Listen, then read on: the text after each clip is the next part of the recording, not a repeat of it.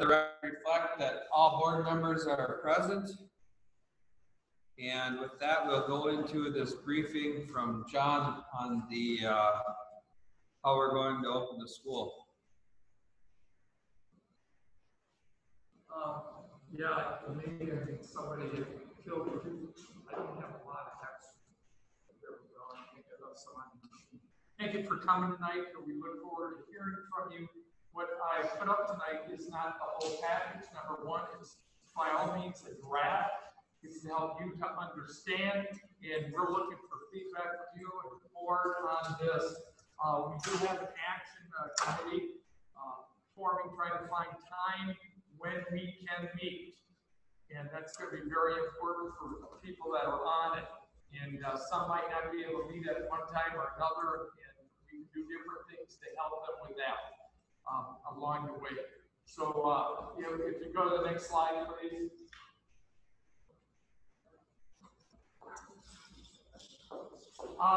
You've heard me, if you've listened at all, or you've seen anything at all, there are three scenarios, but I don't want to assume. Thank you, Bill. By the way, before I get started, David has worked so we can record this and put it out. This is our first attempt using the portable mic system, and I thank him so much because he had other plans for tonight. He gave him up to be here tonight. And matter of fact, he had to leave and then come back to get this to work. So hopefully we get this recorded to share out with other people. Anyway, the first one's in person, but we also have to have what I'd like to call not distance learning, because I don't know about you. In some cases, that left kind of a bad taste in people's mouths, but I want you to understand, people worked hard to put that together 5 days here. It's like, put it together, let's get it out, and let's go. And I know you do what you've been practicing, and that's where it is. I know so many of our people work very hard to put extra hours into that. So this time we've got more direction on get into that with what that distance learning looks like, and we're supposed to blend it. What I mean by blending, I mean that we have to pull in other resources. We have to make more communication with our students. And I'll get another slide on that. The hybrid isn't 50% of the kids in school, it's 50% of the capacity. So when you look at that, think about that. The fire marshal has a plan to count up how many can be in the room. So first of all, we take that number and we divide it in half.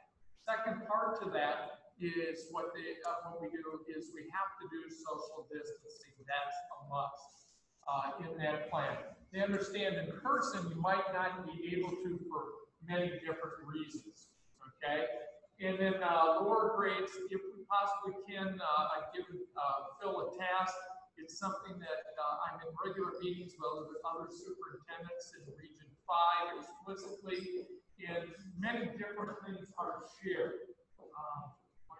I have a few more of those I forgot to grab because the doors didn't get unlocked on time. And then distance blended learning, that's what it is. And we will do everything we can to make contact with it. That's something we got from the state. Questions on that or need more clarification? Comments? Would you go to the next slide, please? The protocol for which scenario? How do we get to where we are? I actually had calls and emails saying, but I want to know, are we starting in person? I said, I can't tell you. It's recommended we don't even look until the week of the 24th. Some people I know have put that out there, but I don't want to put something out and all of a sudden, well, why did you change it? It has to do with these protocols we have to follow. And if you've ever seen Russian dolls, that's kind of what this is. And I illustrated with the ones that are pulled apart. You pull them apart, they all fit inside one. And the big one would represent what the county or the state is. The yellow one there on the lower right would be the county. Then we go to the regional one, and inside is us. We're the small one. But I like how they set up the plan, in that we have an awful lot of input on what's going on. And what's going on in our district, and that means all parts of the district. We have some people that would be in Benton County, and let's say they have an outbreak there, well, that doesn't mean that we automatically close it down. What it means, that's taken into consideration. And I mean, don't go too far, we're in the county, right? And what's going on here? What's going on with the students we have here? If everything's clean and good, there's no problem, but we have to go through the process. The county feeds in those numbers for us. They have a constant dashboard hooked up with the Minnesota Department of Health, and then it breaks down into the region response team. For us, that's in Staples. That is Sourcewell. I thank Sourcewell for all the good work. They've already got the team in place. Now they're waiting for more direction in what to do.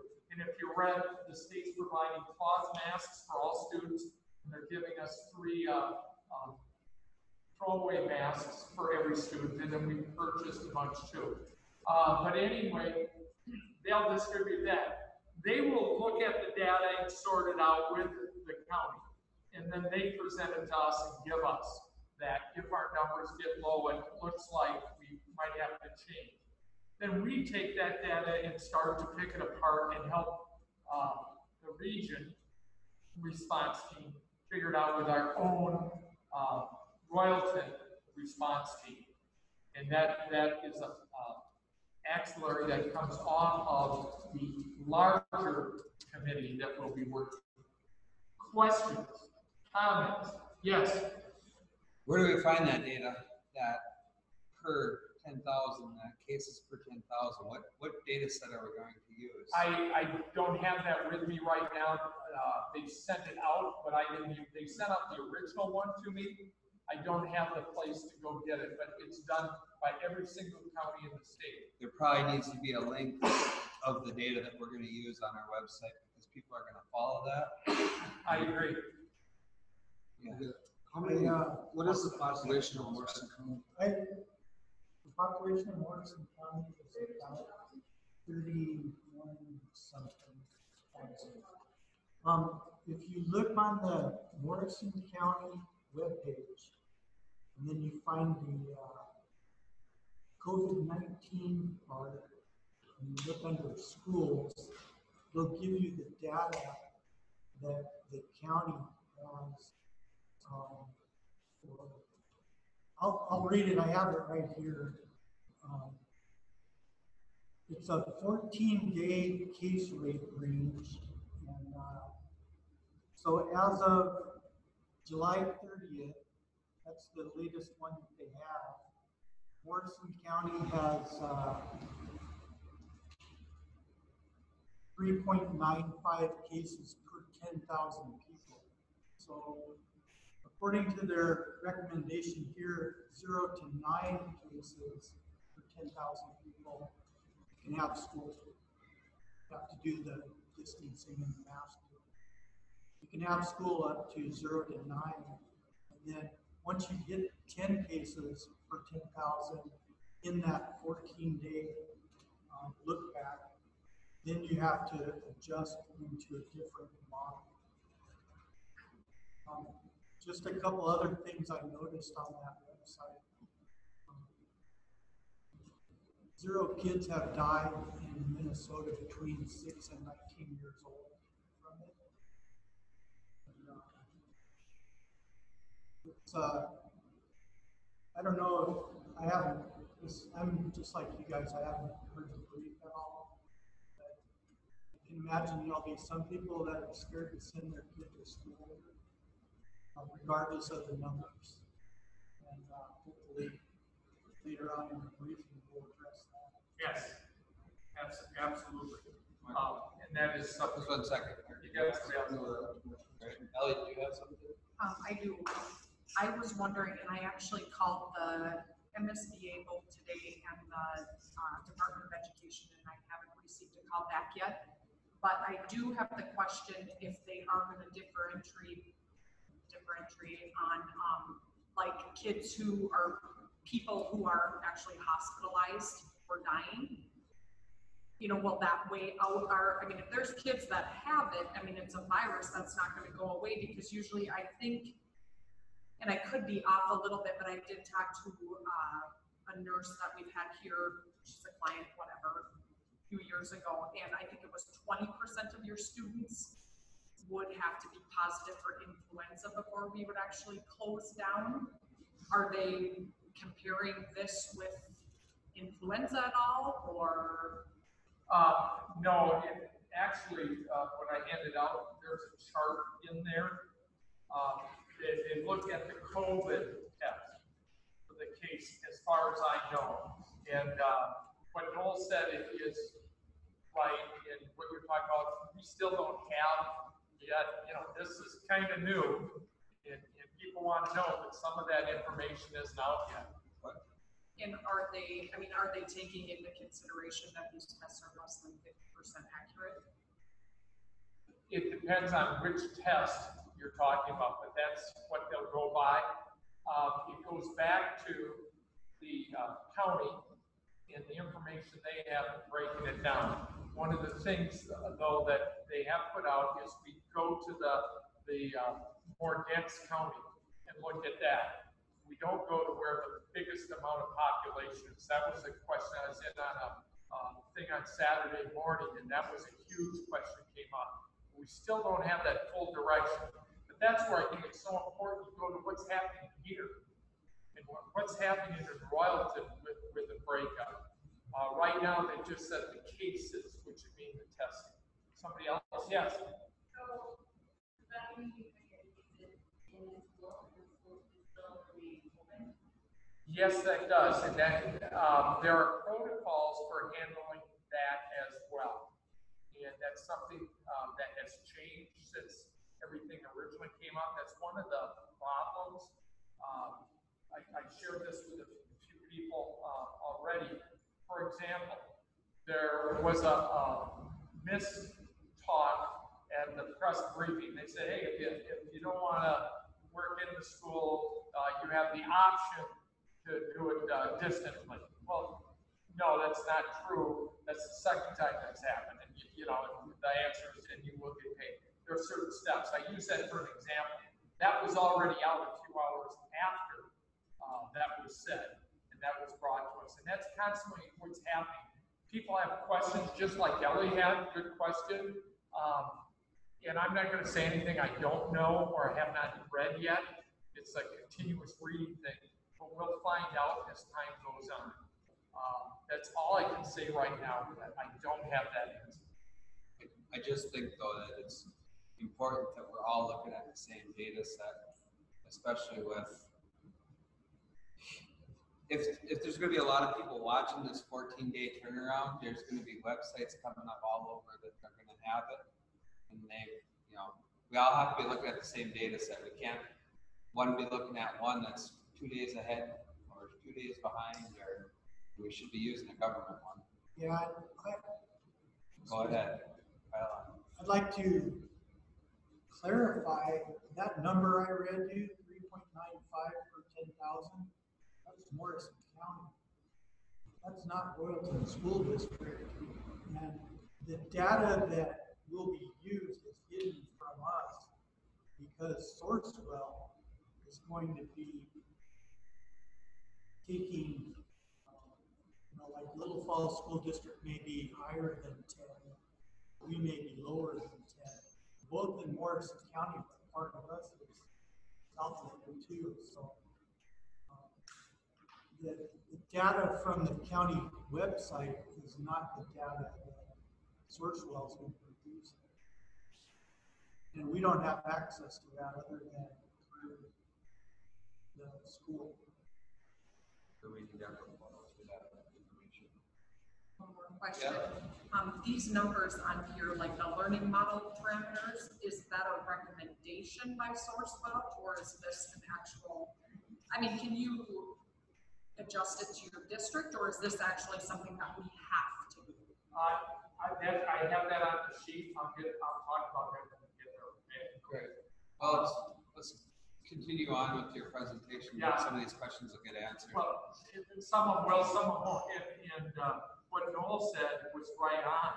I go back, we're the little one in there, but we get that information. We're smaller. We're not everybody. And that becomes so important. Next one, please. So that's what I tried to show you here is every step, county information, local numbers, region rapid response team, local rapid response team. And then we all sit down and kind of say, we talk about it in our response team. And we look at what is actually happening in our school district. Because the county doesn't know everybody that's with us. They know who's in our school district. My guess is they just go probably by address. But that's not necessarily fact, and that's what's important. Next slide, please. So this is what Ellie just had, and you have that handout as well, and it's in both handouts for you. This is what has come from the state based on different things. And 0 to 9, 0 to 9 is for Royalton here. Even that, you know, they said they would fudge some with it. And I shouldn't say fudge. They said where that's at, they could play with that some. So let's say we're not at a 9, we might even be at a 10. Well, what is that 10? What does it represent? How many people are coming off and how many people are on? So those are all things we have to look at locally, and the response teams in the county will look at to help. Did I answer your question, Ellen? Yeah, because I was just thinking, I mean, if you have a kid test positive and it counts as one student, but there's no symptoms, I mean, or no one's being hospitalized or dying, I mean, I guess, I mean, and this is just my opinion, but I mean, I would think that would take into play your numbers. Yeah, it absolutely will. And like I said, there's some protocols. I wanted to share those with you, but I don't have them now because they've been changed. Even the testing has changed. I think these protocols will change too, because as we get into it, we're gonna find out when their hotspot comes, the testing is gonna go ramp up, and as the testing ramps up, the cases are gonna ramp up. It's a self-fulfilling prophecy, so they're gonna have to use percentages at some point, but yeah. And not only that, it doesn't account for people that are coming off. For example, one that I know about, the parent immediately, I said this the other night, immediately did what they're supposed to when the individual was exposed. And what they did was they quarantined him. And that young man was quarantined and then went in for a test. That's before the testing changed. And with that test, by the time he came off, the doctor took a look. He no longer, they didn't retest, they didn't have to. And he was okay. It's like the flu. After so long, when you have it, at least the way they're looking at it right now, you're not contagious anymore. And so that doesn't account, but that's something we can talk about. When did those early numbers occur to maybe put us at a 10? If it was 3 weeks ago, they might not be part of our 9. Those are all parts, but the exact protocol for this has not been given out. Other questions, comments? Would you go to the next slide, please? Oh, I'm sorry, I didn't say yes. I have a comment. You know, we talked about the possibility of an outbreak here. I've done a lot of research on an array of things, and you know, a virus is, if you have a strong, healthy immune system and you take care of yourself, you know, it's like the cold, you know, and like you talked about the testing. There's so many. I know 2 different incidences. Someone died in a motorcycle accident and was written COVID-19. There's so much that's not right. That doesn't make sense. And another thing is, I don't know if any of you heard of 5G. It's not 5G, your cell phone 5G. It's 5G, the information, you know, the highway of information. And I can't help it when I look here and see the tower and wondering what the plan is for that tower. Because I know there's 4G next to it, but when this tower rolls out and they put more on there, if we've got the 5G, the large round panels on there, that will cause the same effects as COVID-19. You will get heart palpitations when you're around it too much. It's radiation coming off of there that is unsafe for all of us. I don't know how to answer you other than we will follow what we're given through the state. Next slide, please. I'm sorry I missed your name. Thanks for spotting. So the first line of defense, I'll go back, it's what's going on in your home, how well you follow the protocols and everything. How are things going? What's everybody in your home used to? What are you doing? You have a lot of the control on that. And for example, I used this the other day, and if we talk to any of our staff members, our nurses, they'll tell you, we have kids that get on the bus and the kid will tell us, yeah, mom gave me some Tylenol this morning so I could come to school. And then we have them here, we have to send them home. We are responsible. We have to take care of them. We have to take care of our kids and be responsible parents, be a responsible community. Second line of defense, we'll be screening students as they come in and when they as they walk in the door. So that's the second line. If they come down with symptoms during the day, we'll refer to the nurses station to be reevaluated. Sometimes, as the nurse would tell you, or the principals would tell you, some of these kids just get so wound up with stuff they need to lay down for a little while, and later on they'll be well. But they know their business and they'll take care of it. Yes, no. How comprehensive is that screening going to be? Is that going to be each student as they come in the door, and also the person doing the screening going to be trained? Yes, but the training is minimum. Part of the coming in is their temperature will be taken by not touching. That has to go into the computer for tracking, so we know where it is. That's very, very important for that. And there will be some other things, there might be a question or two, and that's something that I said, we need to find how to talk to a kindergartner. We already know how to talk to the young adult. So there'd be different questions for that. I wish, because one of the symptoms, would you go to the next slide? I think that one was symptoms. If you notice down there, one of the symptoms is loss of taste or smell. I think that one comes before the fever one. And the temperature is 100.4. That's when it becomes a suspect. Every one we know runs different temperatures, and they can vary quite a bit before they come down.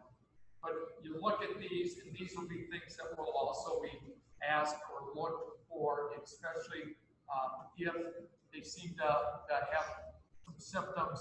They'll be screened by our nurses because they are the experts in this area. Just because they have diarrhea, does that mean? No. I have a feeling we're gonna have more runny noses than we've ever had, being these kids have been apart for 6 months. Yeah. So, yeah, I mean. Now it's strange times. Nothing is normal anymore. Any other questions?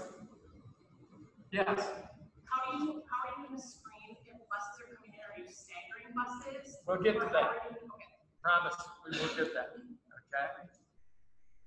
You? Yes, Ellie? So the screening, again, is that a mandate or is that a recommendation?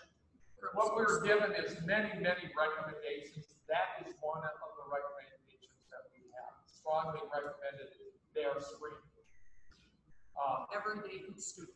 Yep. And you'll see how that comes in. That's to protect everybody else. We need to protect everybody else. So, at least at this point. Any others? Yes. It's just interesting because so much of what's on there, everything on there is everyone's experienced in their life many times when the flu season comes around. So. Absolutely. Should they be in school when they have the flu? Yeah, they're just out a day or two, but to have a mandated, when you're feeling sick, stay home for a day or two. But to go as far as we are with masks and distancing and things like that, it's the flu. It's a common virus. I'm sorry. How is this screening when your kids if you line up? I'll go through that when we get to busing. That'll be a huge part of this. And parent dropout. Yes, Ellie. So along with that screening, like she had mentioned, so say Jesse has the kids lined up as the school nurse and you've got a kid with a body ache. I mean, are you gonna send them home every time? That's where our nurses will take a look. They'll check them out. They might ask them to rest for a little while, recheck with them. You know, I'm not a professional in that field by any means. But as a district, I mean, okay, so say, you know, say the school nurse does come up with, you know, maybe this is someone, I mean, then as a district, do we recommend them going to get tested? Do we recommend them, quarantining? I mean, I have nurses now that I've been working with, and after this has been going on long enough, I mean, the one came into contact with somebody with COVID and went to his employee health and said, come to work. I mean, I guess what I'm confused and frustrated with is just what we have to do and what, I mean, by law, what we have to do and what as a district we need to do. I guess I totally agree. It's a virus that's never, ever, ever going to go away. So we start this year with school and they have to take temperatures on every child. I mean, are we going to do this for forever? Or, I mean, I don't know. That's, I guess, like I said, that's my frustration. How long do we know this is going to happen? I don't have that crystal ball. I don't know. And that's why we have to wait till we get even more direction. So when we're getting direction, who is the direction from? Department of Education, Department of Health? It will be from the Department of Health through the CDC.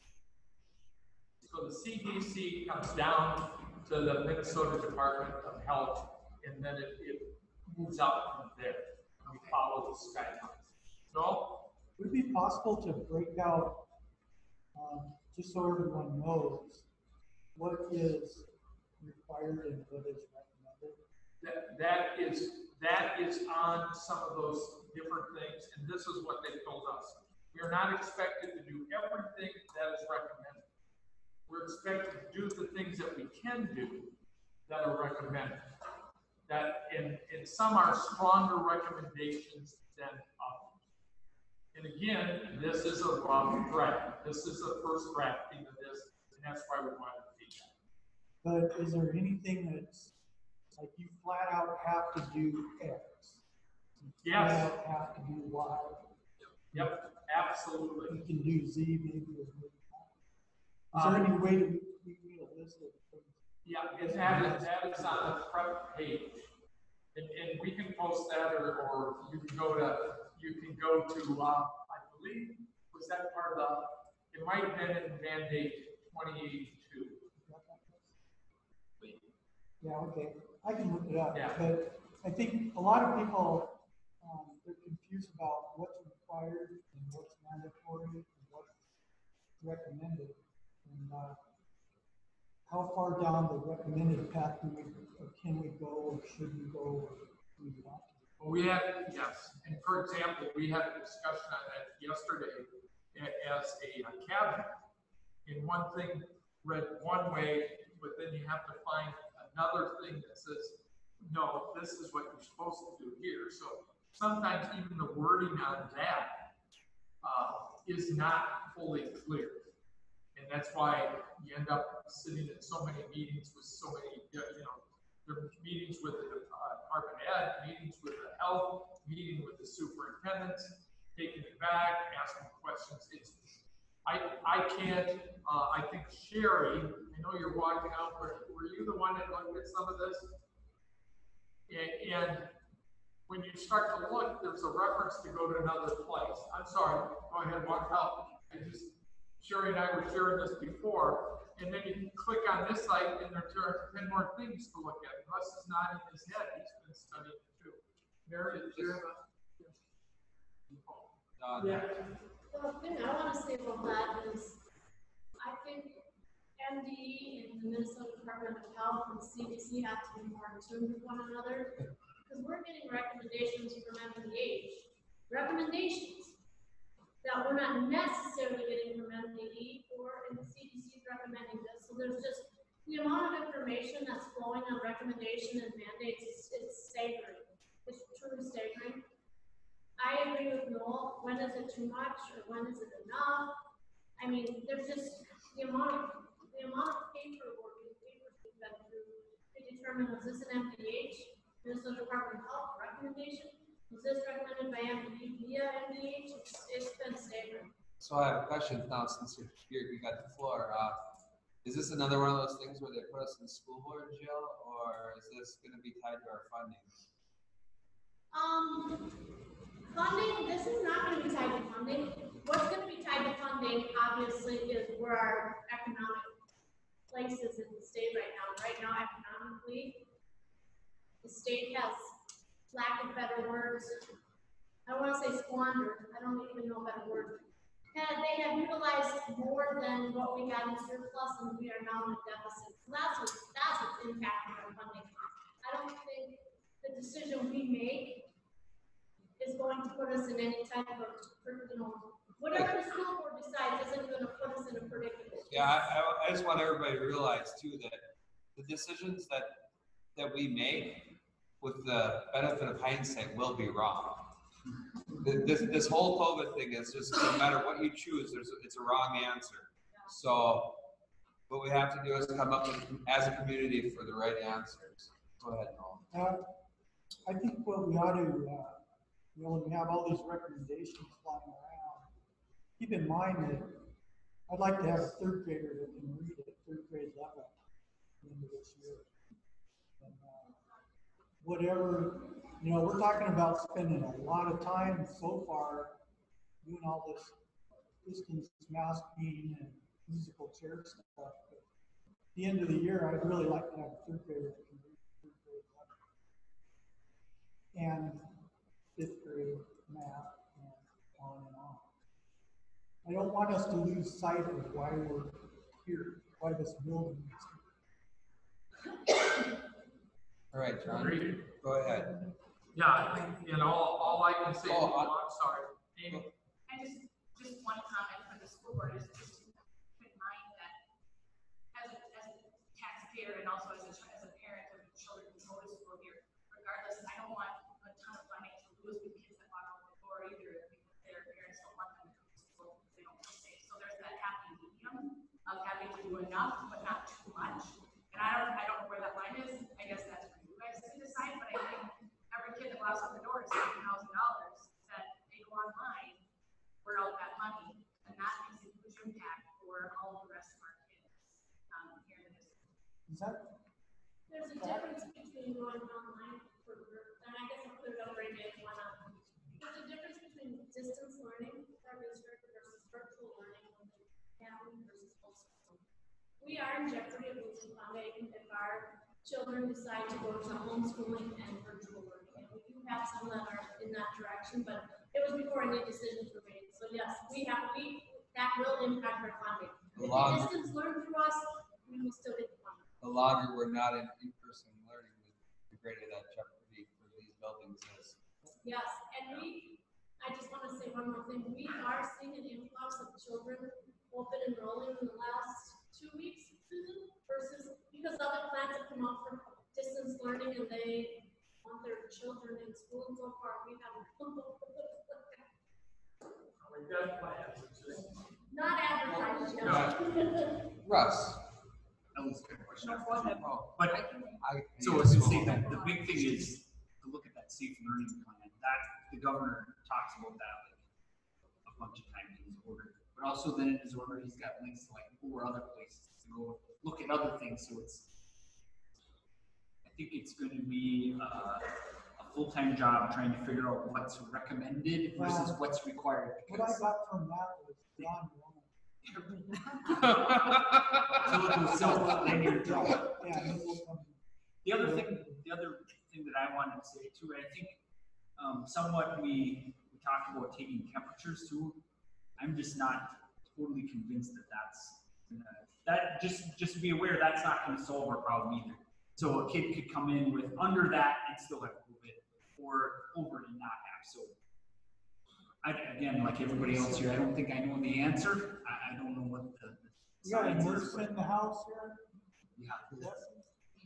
Jesse The definitely. kid comes in and it's 10 degrees outside, and you shoot him in the head with your little thermometer thing, and he's really 104 in his core temperature. What are you going to be reading? happens on a daily basis.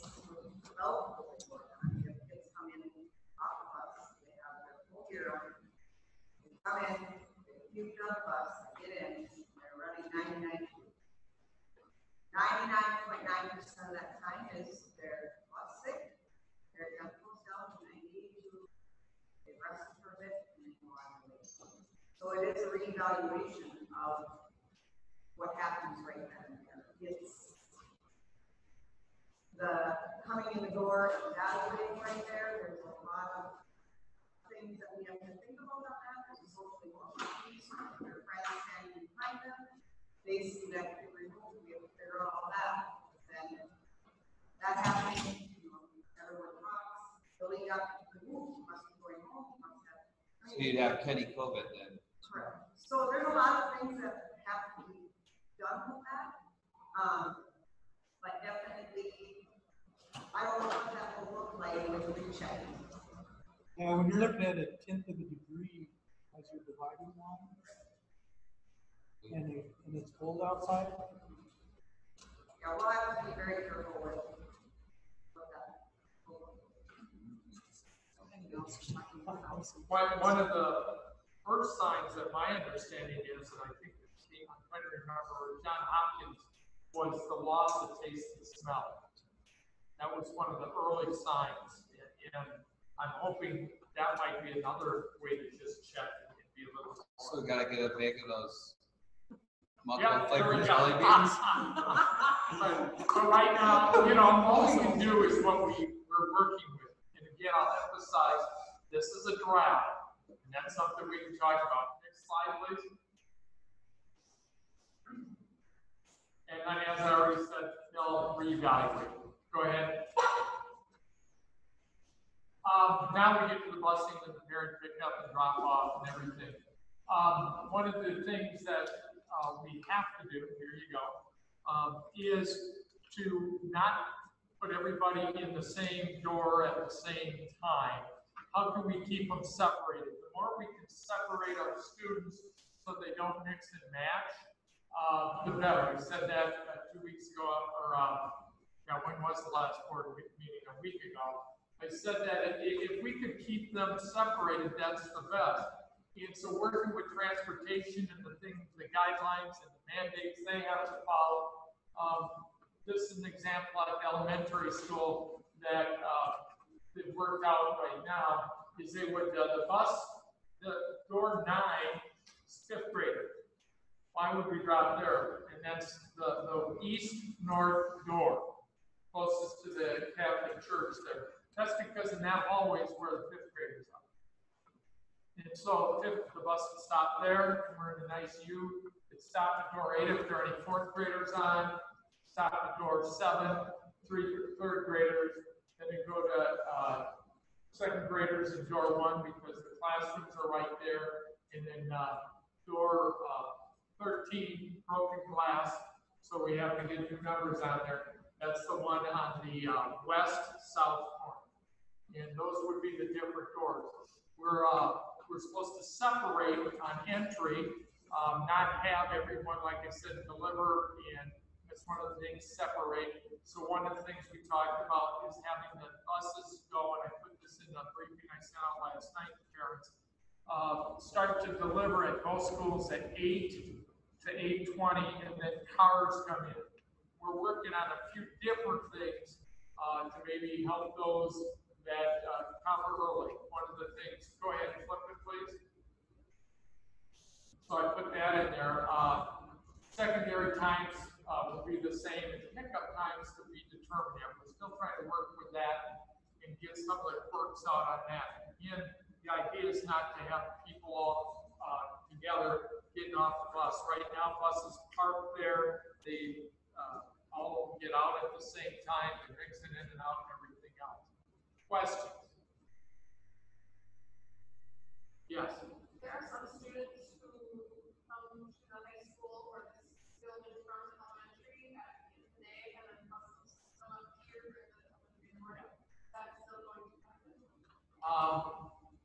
Right now, we haven't discussed that. That's kind of a minor point. And we'll take a look at that.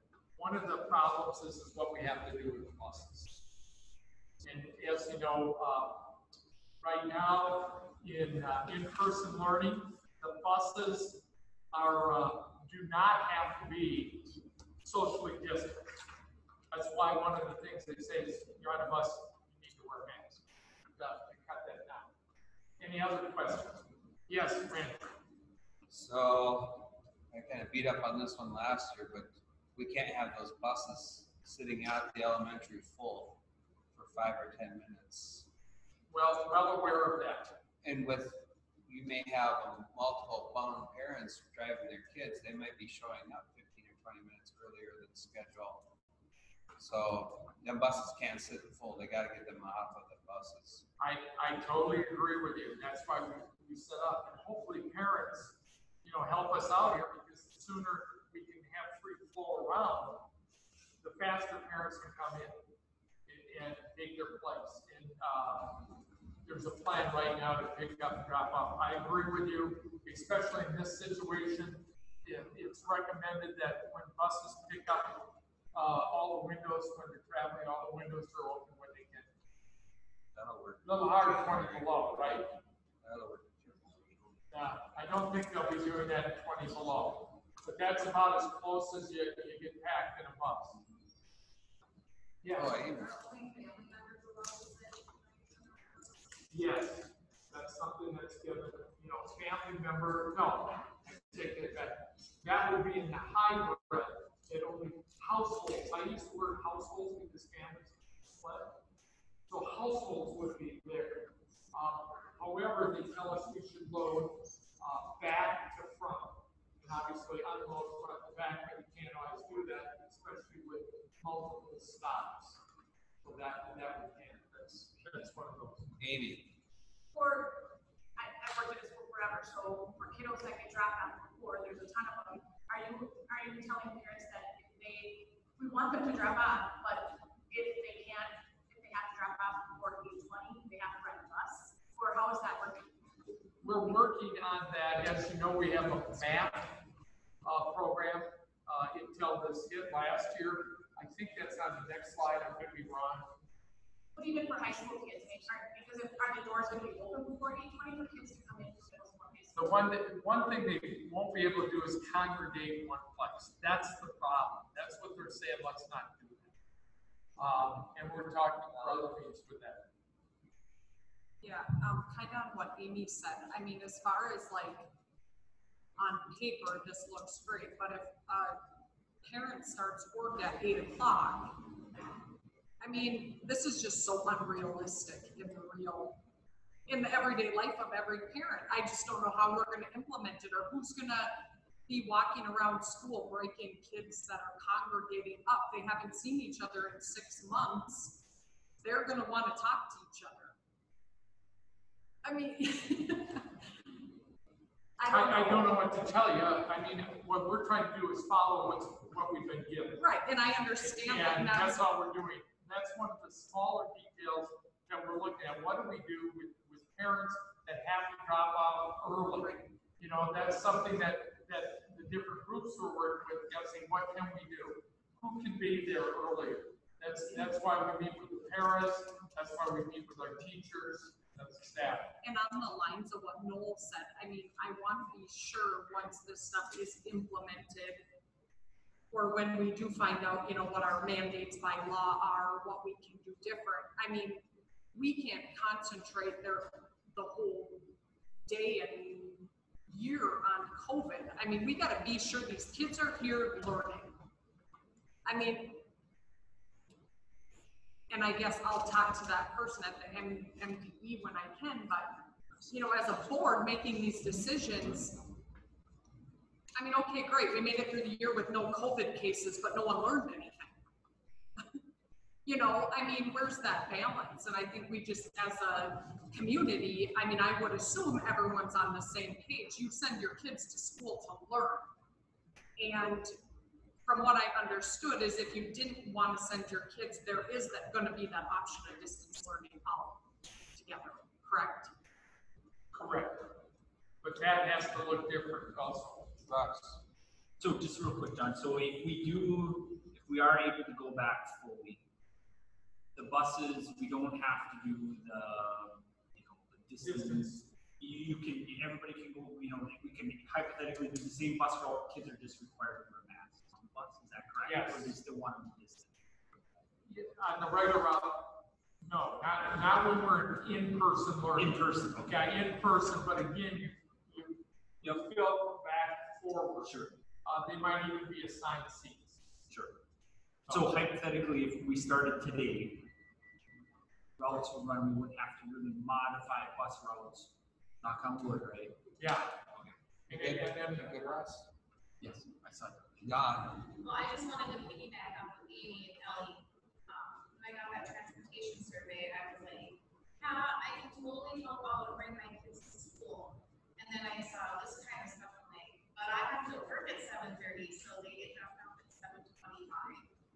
So that's. yep, I understand that. I have a question about that. Say you drop them off at 7:25, can't they just go in their classroom and sit there until? Oh, I know that, just knowing that they can get in, Right. they'll be together, Is this there year a they can sit problem by with each that? other. There are some times, and that's finding people that can be there. That's the biggest problem. Same the way it is now. Drop off now is at 8 o'clock, so there's that difference. If parents want them early, they can go to the math program, it'll pay for them. And if we get a lot more volume, money to drop off early, you don't have to wait. Teachers aren't on duty until 8 o'clock. So there aren't teachers there to supervise, to get ready for it. But the drop off time right now is 8 o'clock. People are pretty good, they are good with that. And if they come a little early, we have to sit in the cafeteria. If they come before 7:45, they have to go. Do we like run a calisthenics program in the gym or something? I mean, We do things in the gym, but typically there's only 10, 20 kids. my guess is if you got people dropped off. Sunday you're are gonna dropping do off 50 to 70. That's a lot. And that, the reason for that abrupt increase in the drop-off rate is because we don't want them on the bus. Could be.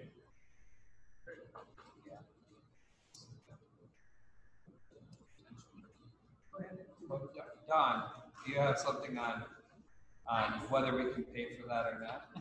I was waiting for it. It's killing me. I was feeling so good before I got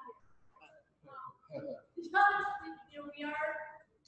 We did put that out for parents to drop off, but, and I know this has been talked about with everybody, this is a whole separate situation, but we are desperately, we don't have enough bus drivers to do routes we have. That is another added bad situation we have. We're down to bus drivers, and we don't have anybody to do the routes, so that is another impact on this district. Think of all this, when we are looking at all this. You know, with parents dropping off, that would alleviate some of that problem potentially. It's a statewide problem, and it has nothing to do with pay. It has everything to do with the protocol it takes to be a bus driver. Right, sure. Again, I would say, you know, one reason we bring this is to hear the feedback. So then we have some more that we can talk about. That's why it's so important. And to try to communicate more and more, to collect the information. Good voice to all I would just think if we asked parents to drop off to try to alleviate some of the problems, we have to do something on our end to help them out. I totally agree with it. You know, because we're only talking about the morning. What about the parent that's not there in the morning for the kid, but can't be there until 3:30 to pick them up at night? I mean, so you have both sides of the day. So, you know. Understood. Could you go to the next slide, please? This is where I was saying earlier, right now, we're trying to find staff members to do the math. Bill's working with that. I know, I asked, Ms. Hill, or, did I get that right? I asked the paras, rather, to look in and see what ones we have. And this might be again where we ask parents, if there's some parents that would like to do this in the morning, is to help receive kids and help us out that way. I can't talk about pay. on that yet. So anyway, It's gonna be a lot. go ahead. It'll look good on a resume. Yeah. Now, questions on distance learning. As I started to say earlier, it's supposed to be different. This is taken right out of what is said.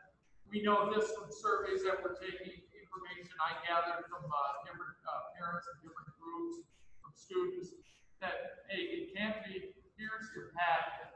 And don't get me wrong, we have some of that, we had some that the teachers were in contact constantly, and so were the parents, when I hear some of the stories that happen. But we can't, we have to engage with our students that distance learning. We have to find a way. We can't just say, look up the internet and stream. Number one, that's very hard if you don't have an internet. For example, Ellie's shared this already publicly, is that you have the dish or something, right? You can't hook up and connect it right across the road, right? So I think you rely on the dish, is it? Or phone, just our phone. Oh, on your phone, a hotspot, okay. And that's problematic. So what do we do with that is the question. What do we do? There are places that even hotspots or phone don't work in our district. I know because I know that, for example, David has gone out with hotspots and Joel has to check out where we get reception, where we don't. And I checked with the board member for sure. Ross. So I know that what the state and federal government have talked about delivering funds for this type of thing. I doubt it's available already, but I'm assuming, because I think last year, right, when this distance learning, we had the same issue, right? We had people that couldn't get connected. We tried to buy the supplies, but by then, you know, it's a mad rush. Kind of assuming that it might happen again. So I don't know what's the odds that we can. We already have hotspots in, but $40 a month is what it costs us to run those. And at the same time, we did a survey last year, and then there was a phone where we called people to gather information to find out who has it, what they have, and how it worked. I'm not sure. David, are you around? Okay. Anyway, David has that data. That's a breakup, and then we'll find out what we can. That would break tomorrow. Right now, the place, very interesting, the place where we wanted those last year, and we were in early order for those, they didn't, you know, they said they didn't have enough. Now we don't have to purchase them. We just tell them how many we want to become, and then we got to use them for, I think, for a while. If you take out 3 months of the year, yeah. Dawn, did you get money from the Initiative Foundation for that? Not yet, but we did receive money from state CARES. We did get CARES Act funding for technology, and we also got ESSER money, which is part of the CARES Act to help with supplies and salaries. So it's a one-time that we have to spend. Some of it went to 1920, but I didn't put any expenses there, but we did get about $140,000. So did you apply to Initiative Foundation? Because I was told they were trying to give away this money. Yeah, we applied for it as soon as we got it. I think you said you just hadn't heard back. Yeah, I applied for it that week. I'll follow up with, Yeah, it sounded to me like we're trying to give away this money. We need some. so I'll follow up tomorrow with that, because, yeah, we've been waiting for money. I'm always waiting for money. So it sounds to me like they're possibly right, because this distance learning, like you said, the worst thing would be to lose children because we don't give that option. So I think we have to try to make it as equitable, and even if we have to, we're gonna have to spend money to do it, right? I think. Yes. Absolutely. Absolutely. Along with this, John, just a second. oh, I'm sorry. Question in the back. See the hand. I'm sorry. Go ahead. Right. If, so distance learning is an option for all students. Is it an all-in option, or is there let's say school opens up in person the whole time, and you want to say you're going to get twice a week, learn 3 times a week. If I can go a little farther with this, and some of that, if you save it until we talk about scheduling. And if I get back into this a little bit more, because engage, the interpretation of engaging is that we directly have to make contact with that student. It sets up other problems that we have as well. In that with distance learner, what do we do if they have, let's say, a metal shop and they're welding? How do they do that? How do they learn that? That's one of many. Number two, how does a teacher prepare for the day? How does the teacher teach during the day, do what they need to do with the class they have, and then take even more time with the distance learn? So part of that is actively engaging, trying to bring them in at certain times. When I know this, and I learned this real fast from David again, is that even with a hotspot, if we say, okay, we're going to just stream you all day, into the classroom, and David told me if we did that, 5-6 days with the program that we have, and then we have to pay more, even when they say it's unlimited, it ain't. Anyone experience that? Yeah, I know I had parents talk to me about that. They tried to do as much as they could with that, and they just couldn't do that. So that becomes very important for us. So being tactful when we allow them to stream in is one thing. Okay, and then to me, all in or all out, I'm not sure. That's a good question. I think that's something to look at. What would that look like? But also my concern is how does a teacher do that? And some people think all they do is stand in front of the class all day. The number one thing that we're told they need to do, the number one thing that came out from parents is the relationship, the social and mental health of our students. And as we know from Maslow, that's the number one need.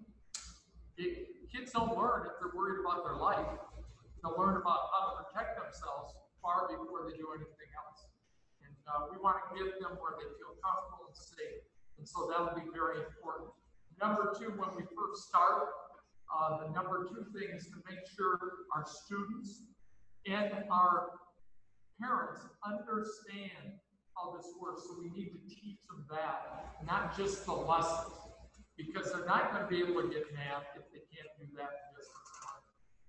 So I hope you have an understanding as a board and parents how big this is. Go ahead to the next slide, please, unless there's more input or questions. So to ensure we meet the needs of the distance learner, we need to change. And I've kind of talked about that. We need to be able to have the time for contact and have personal time with those students. And if they can come to school, that would be even more important. Next one. So this is, and I said we'll get to that other part for you when we talk about schedules.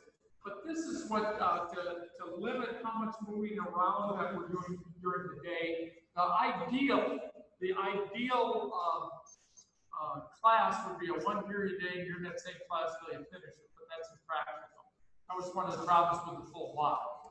It is that you could literally take math your freshman year, finish it in your first block, and not take it till the end of your sophomore.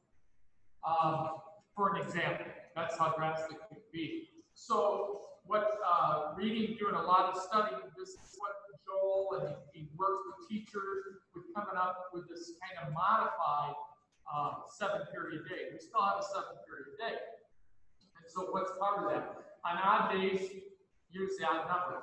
But you need to understand that 5th period is actually what we call royal hour. And that's where they would work with teachers in a room that they're in, and they would help them with various assignments, help them learn if they need. They could bring people in to work with them, all sorts of possibilities with that, and make those contacts, and also to check for their social well-being as well.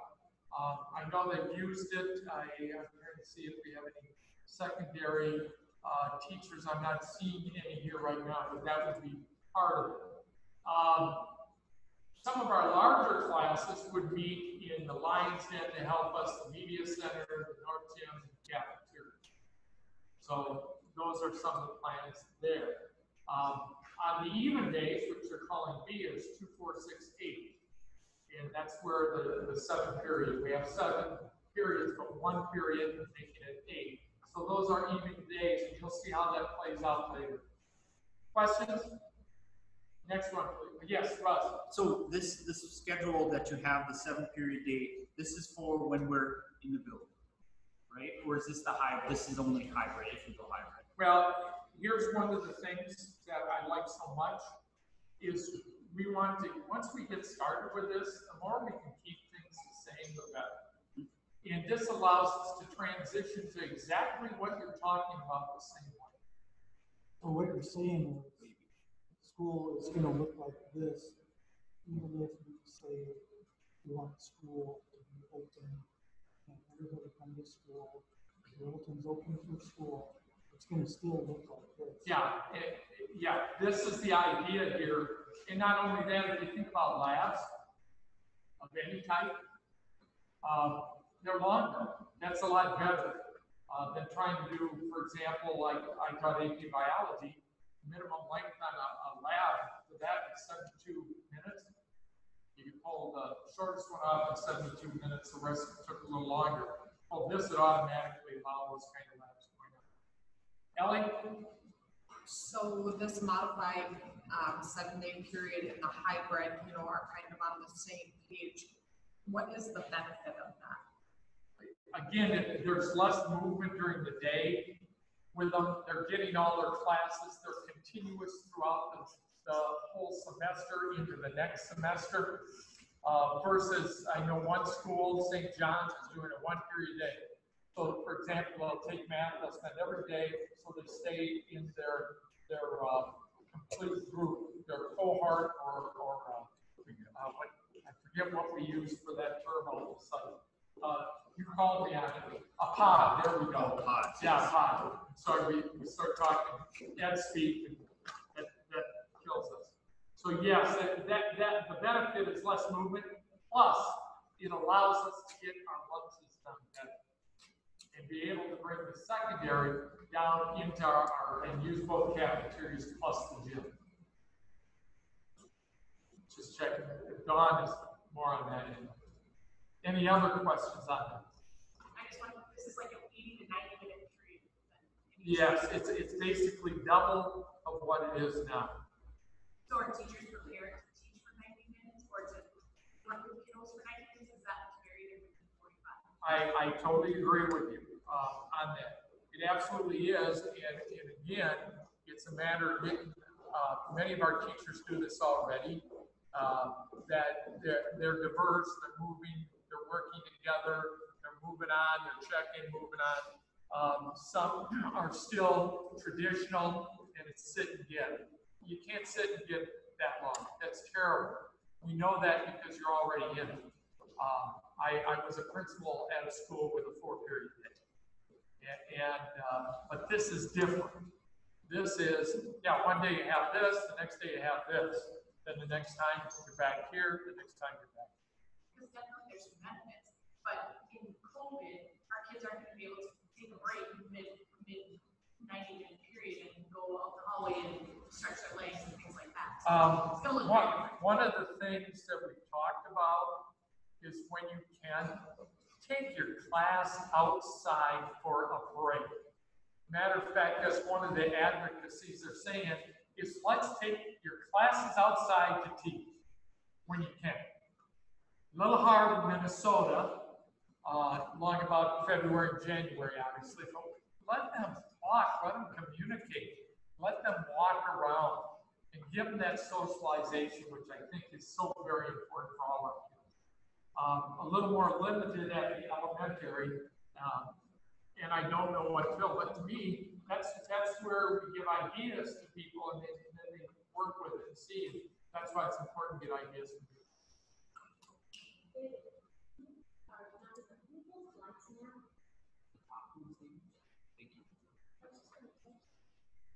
Yes. So now that in person, they're not required to social distance. What they say, I'm glad you had a great question. And the question was, they're not told they have to social distance, right? So they're not social distancing.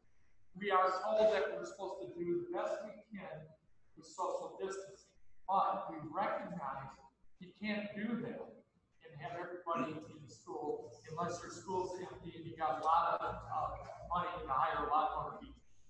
So they said, let's be practical. And theoretically, if you got a mask on, that's better. But they're saying even when you're working in groups, 15 minutes, 15 minutes and then part of the group, they are even trying to be spread out. One of Phil's teachers went in and said, how can I set up my room social distancing? And basically cleared out everything. And they got 15 kids or 15 desks in there at the 6 foot required. Trouble is, the front row was like this to the wall. So it's impractical. So how do you do that? So now, in that situation, in person, get back at home. In the high school, it varies on the size of the class. Not all classes are the same size. And not all classrooms are the same size. We have larger classrooms that can accommodate by fire marshal. We have some rooms that can probably accommodate over 50 people easily. So that's not bad. And the social distance is almost done automatically.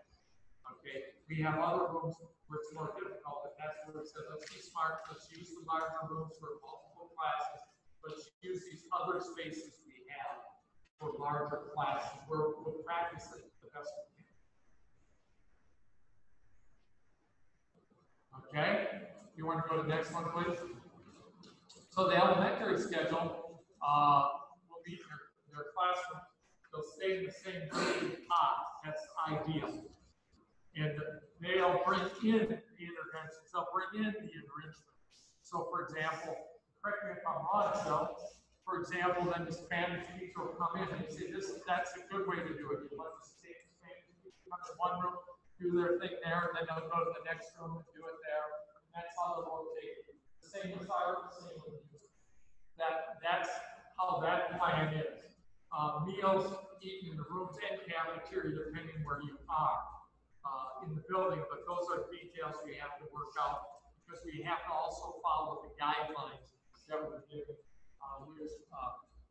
Don will be presenting. Yes. So, question about moving the teacher to the classroom, and I don't know that we have any other options, but the one thing I worry about, what if that teacher then gets COVID? So now that Spanish teacher has just infected the entire elementary or whoever has Spanish. I mean, maybe that's a risk we have to take, but I mean, I don't have an answer for you. I'm just saying, what if? Because, right, I mean, I think we know of a spot where that sort of did happen, right? So, I don't know. Yeah, however, number one, this is what teachers have been told or should do. I'm not sure that the message got all the way through. I think I shared it with the DLT, didn't I? Shields, keep the shields on when you're away. When I'm going to come up close, I put on a mask and work with it. And that's the protection we get. It's better than that than mixing all our kids together. That's one of my concerns in the secondary. How do you do it in the secondary? John, yes. A couple questions. Oh, I'm sorry. Yes. So they're basically in their own classroom. No, I think there are plans that Phil has to get them out, just like every place else. They get it no time. Well, that's right. Yeah. How is that realistic? Well, and are they going at recess? That's another question. Go ahead, Phil. As far as recess, we talked about the teachers for bringing them out to their own recess. I think you're right. Very good. Right. So the big thing is, we want our kids to have this interaction, but then you're saying they're only gonna have this interaction with just certain months. They're not gonna see anyone else in their brain. They'll see them. They might mix when they might mix when they're at recess a little. When they're outside, that's better situation, but they'll mix with the kids in their classroom. That will be their main group to start with. And it's great feedback. So that can be something we talk about. Certainly, we should see what we can come up with. Do you have a question? I think there was somebody over here first. I was just gonna ask about the teachers and the schools wearing masks.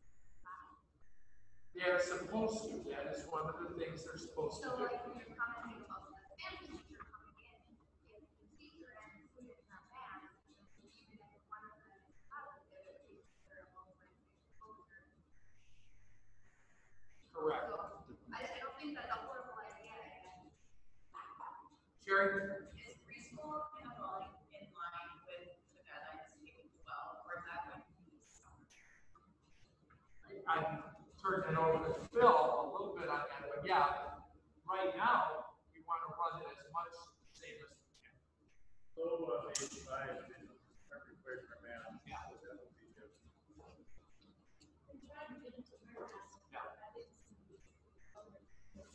And that's part of the recommendation as well. We have to check with our numbers on that yet, and it's still, normally we run a night, a registration night, it's good because of the regulation this year, which has really thrown, a monkey wrench in the whole deal. So, good question. Jesse had something. I was just gonna add on, answer a little bit of your question as far as it's, I think now it's 15 minutes within, so I would buy 15 minutes, shorter than 6, that's walking by you, and you're standing in front of the classroom teaching, instead of not exposure. When you go back to what we were exposed to, there's a time on it. I'm sure that'll change again, but it's not just in the room, close to it. That's a good point. I guess I did not know that. Probably be here, but I had read that. And like you said, it probably will change again, but it's what we have to work with today. So that, when I said we're gonna make mistakes, we're gonna make mistakes, but we have to work with the data we have today. So, Ellie? And I think the other two, the thing too that we gotta look at is with the masks, I understand that that's supposed to be the protection. But I don't care what age a kid is, an adult, when I walk through a store and everyone has masks on, they touch them, put it up, touch them, it's constant. And I think as a society, it excuses us from just plainly washing our hands. I have a mask on and gloves, so I don't need to do that. I've seen it a million times places I've gone. So I think we need to take that into consideration too. When you've got K through 5 for sure, then masks are gonna be up and down and off and on the desk and wherever. So I don't think that clearly takes them away from exposure either. And even with my boys. I mean, I know they wash exactly their what's hands. gonna happen, I mean, just all things I think like Teresa said, the realistic part of it is what we need to look at for our district. And I think Randy has said that this is where we start, it's a starting point. And where do we go? What do we find out we can do as we go along? And she said, hey, it's good for them. Well, when they're outside, there's more leeway. When they're in large areas, there's more leeway. When they're exercising, there's more leeway. Come up here and watch boys basketball in the morning, or the weight room, or watch the girls basketball working out. They don't have the masks on. It's as much as we can do with what we have. That might be the best way to put it. Yeah, Russ. One more quick one. Probably not. So I know one of the requirements that they want to talk about, build routines of hygiene, education, and practices. So some of that, what Ellie said, I'm assuming that, I looked through real quick, there is going to be, maybe it isn't, but there's going to be regular hand washing, that type of thing, other ways. Yeah, and I'm assuming we have to build it. And the reason I wanted to come over here and just put on the mask. If you've ever been in this building, and any of our preschool and kindergarten are working, I'm pointing her out because she's one of them. It is unbelievable how they have trained their kids. Matter of fact, we had to make sure we changed soaps when we first opened, because the original soap, it had a fragrance in it. I don't know why you need a fragrance in school. It was causing a rash. These kids wash their hands regularly. Every single room is gonna have hand sanitizers in it for use. Right now, we're waiting for thought. You have the dispensers that wait for. But that's another whole bit, and a lot of that is pretty cut and dry. It says command, you gotta do this, you gotta do this, you gotta do this. Okay, thank you. I saw another hand someplace. And Amy, you know that from your building. So, All right. Let's move on. okay, next one. So now I wanted to get back to the distance learning and help your question. And this is the one that I know the feedback we're gonna get. But realistically, what do we do with these students that are distance learning? And the number one thing we can do is bring them in, but how do we bring them in? They don't want to be in our schools on days that everybody's here. So one way we can bring it in and help our teachers out to make those connections, because otherwise I don't know when we make those connections.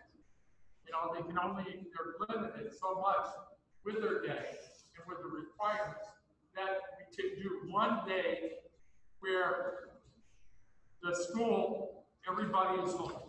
So everybody's on a distance learning plan. But that is a day that we bring in distance learners if they want to come in. We make sure we make those contacts with those kids.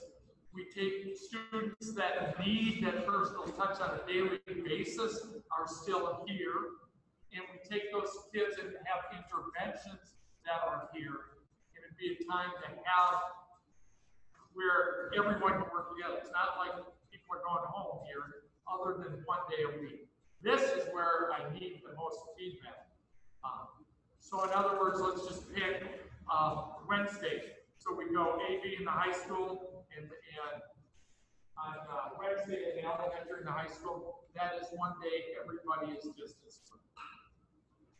And then we come back with everything else going there. And that would help our people to reach out to the distance learning, because that, you have no idea how much that's emphasized. There's sections on it. I don't know if you've seen that, your exploration or not. Feedback, please. You really have enough students who want to learn how to educate teachers. I don't believe so. If we did, that would be a fix right there and then. We won't really know until we know. That might sound crazy. And if that's the case, yeah. I've seen other districts that are requesting families who intend to learn how to educate. I think we feel that it is an numbers. It's a wonderful idea. Wonderful idea. It is, but I will give you this exception, so you can't enforce it. Okay, so that's exactly what we want. We put out the survey initially to get a feel to start working with stuff. So we have an idea roughly. It was under, but not much under 20%. Will that be real? Will it not? Will other people decide? I think it depends where things are headed at the time. More people as we get started might say, you know what? I think we're okay to come back to school. We can't say, no, you can't come into school anymore. All we can do is get that piece of information as best we can. And if you notice that when this is not automatic, you know, that, okay, we know that you can change your mind instantly. Absolutely, that is one of the plans to do, is find out from each one of our parents. If that's the case, yes, we can do that. We also know that we might be able to, but maybe not in all circumstances. Some of our staff might not be able to be in a classroom. And that would be a place where they would make the connection.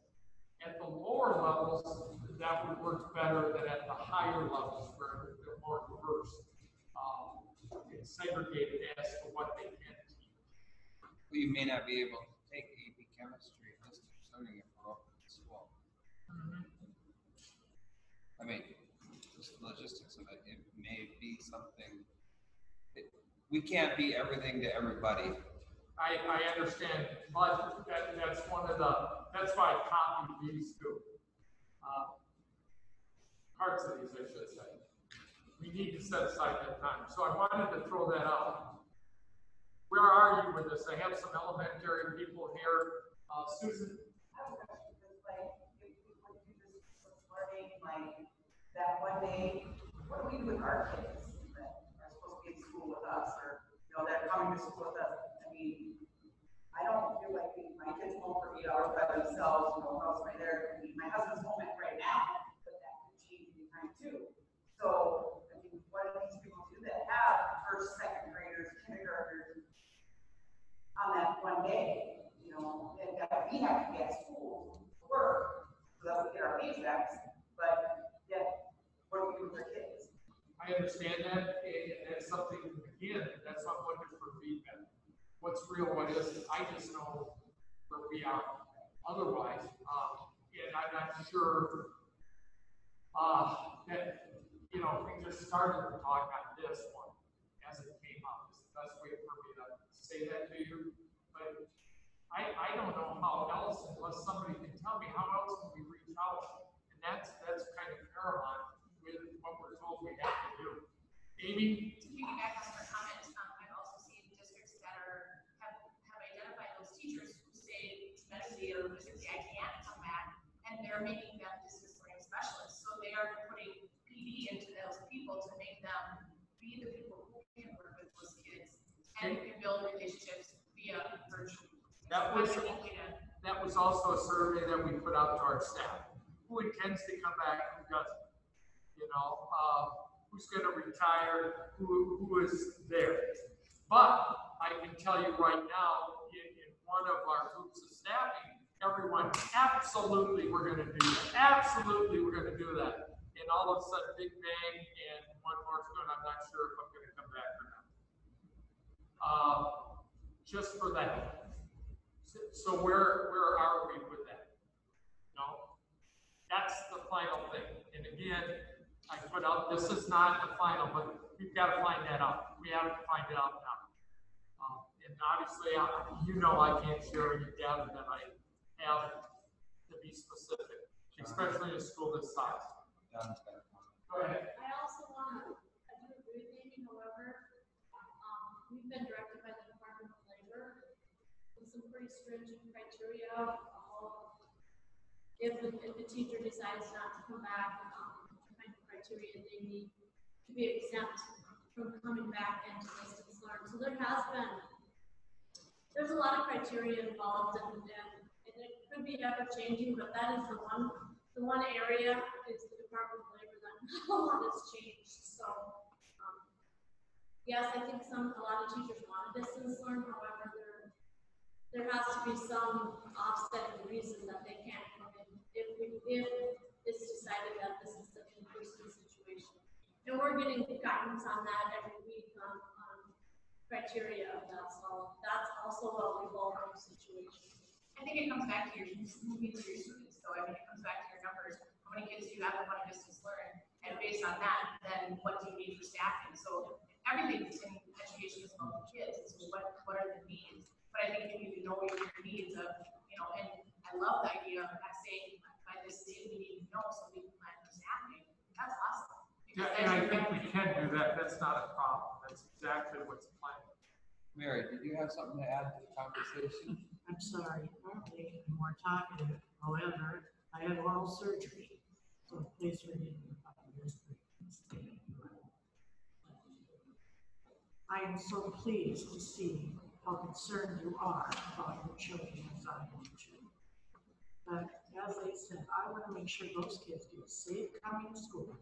And they and you as parents know exactly where, what, and when things are going to happen, how they're going to happen, and what's going on. Now, what's going to happen, as Randy has said, as a former teacher, this is a teaching challenge. You're setting up curriculum, you're setting up the classrooms, for not just today, but maybe for people over here, and people over here, and maybe we need to go from place to place to place. And that's all different for our educators now. So when you can hire a teacher, would you please? Be a Because couple we really, years. really need to depend on their talents and what they're going to come up with. Because they're very creative and they love their children. And they don't want your children to be sick, and they don't want them to be afraid. And the only way we can prevent that is as parents and educators and leaders in the community, sit down and say, okay, there are gonna be changes in school, honey. Maybe you're not gonna get there in time, and don't worry about being tardy. That was my big thing. Now with this bus business, how many of these kids are gonna worry about getting tardy? There are all these things that are in place, they already have in there. It's not to say that it won't happen again somewhere, but right now, we as people, as adults, have to make adjustments, a lot of them. But just think of the adjustments that kids have to make. As Noel said, we want to make sure they're getting the best education. And I'm just so proud of you parents to come here, and from educators and nursing staff to be part of that. You have no idea how important it is that you spend this time. Anybody else? Yes. With making our children wear a mask all day in school, what is that going to do to their health? If you follow the CDC, if you follow the recommendations that come out of there, it recently came out this past week, I believe it was, when one of the assistant directors, and this is something they all agree on, they feel that if everybody or if everyone could wear a mask, that it would be the same as staying in your home all the time. Other countries have gone through this. That's the only thing I can say. And that's what the CDC is handing off the MDH, which is handing off with the MDE. I personally have a really hard time taking recommendations from the CDC because of the huge conflict of interest. They own the companies that produce the vaccinations and the vaccinations. They own those companies, so their conflict of interest is very high. I've got hundreds of reports from studies that have been done what masks do, that masks are neither effective or safe. OSHA even says that you should not be wearing masks. A doctor is saying that masks pose serious health risks to the healthy. There's another danger to wearing these masks on a daily basis, especially if worn for several hours. When a person is infected with a respiratory virus, they will expel some of the virus in each breath. If they are wearing a mask, especially an N95 mask or other tightly fitting masks, they will constantly rebreathe the virus, raising concentration of the virus in the lungs and the nasal passages. And I know a lot of this information is hard to get by because the censorship right now is so high also. But there isn't one in here that says a mask is safe and effective. They're all saying we should not be wearing them. They're unhealthy. They restrict the oxygen intake by up to 60%. That's hard on the mental learning abilities. It's hard on the social of our children, the psychological. There's so much data that tests have been done, research has been done, saying that this is unsafe to wear a mask all day. And all I can say is we have to follow what the state says. We can't go off on our own. But we're looking at the health of our children. That should come first. The health of our children should be by far the very #1 priority for all of us. And I couldn't agree with you more, but what you would have to do is take that up with Minnesota Department of Health. You'd have to take it up with the Minnesota Department of Education. You would have to take it up with the governor. That's the route to take on this.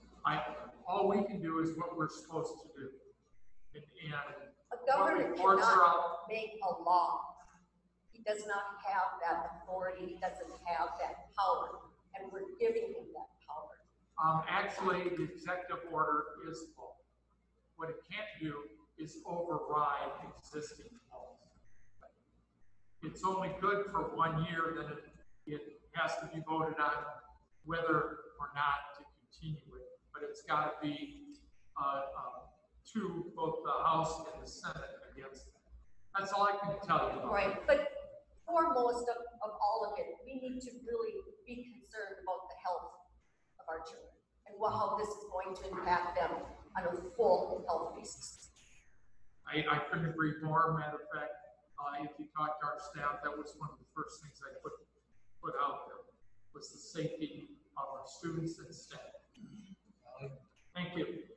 Yeah, kind of on, to piggyback your comment, I think too, another thing we need to be aware of is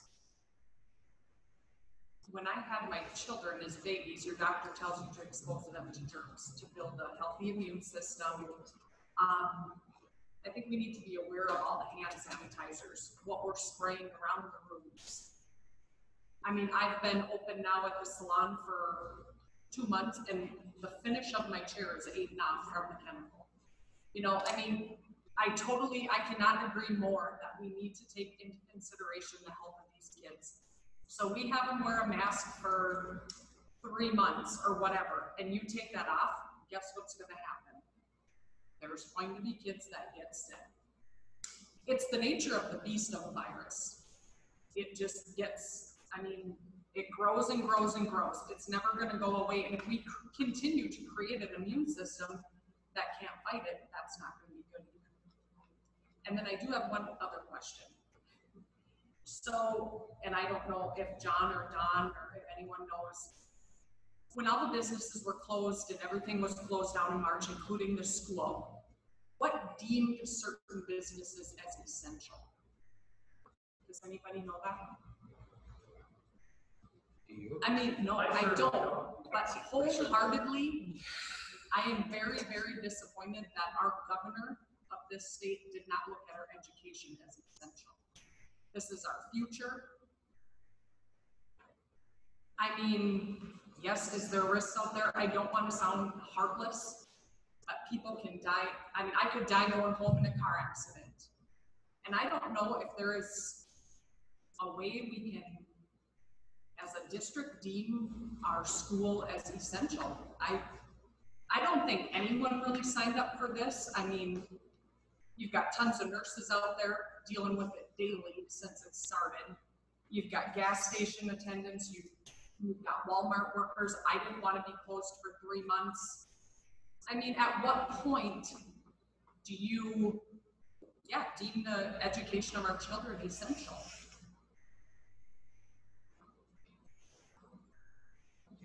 Hey, Kathy? I just want to say right now, there's going to be personal opinions on everything. Yeah. You start going to social media, and you can drive yourself crazy. For every row of one, there's a con for others. So we all have our own personal opinion. I mean, even on essential. And everything else having to do with COVID. So that's what I tried to explain before, and maybe I should go a little. All this COVID thing has managed to do in this country is divide. If we open up the school with masks, there's going to be people upset because we have to wear masks. If we open it up without masks, there's going to be people upset because they don't have masks.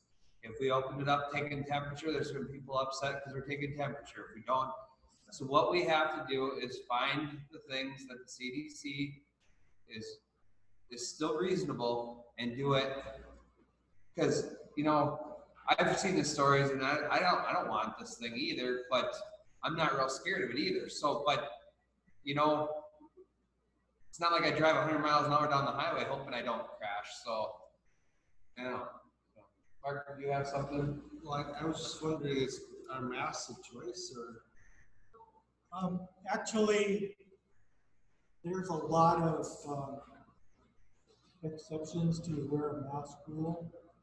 Like if the child is physically having a problem with it or emotionally having a problem with it, just those two alone pretty much covers every kid who doesn't want to wear the mask.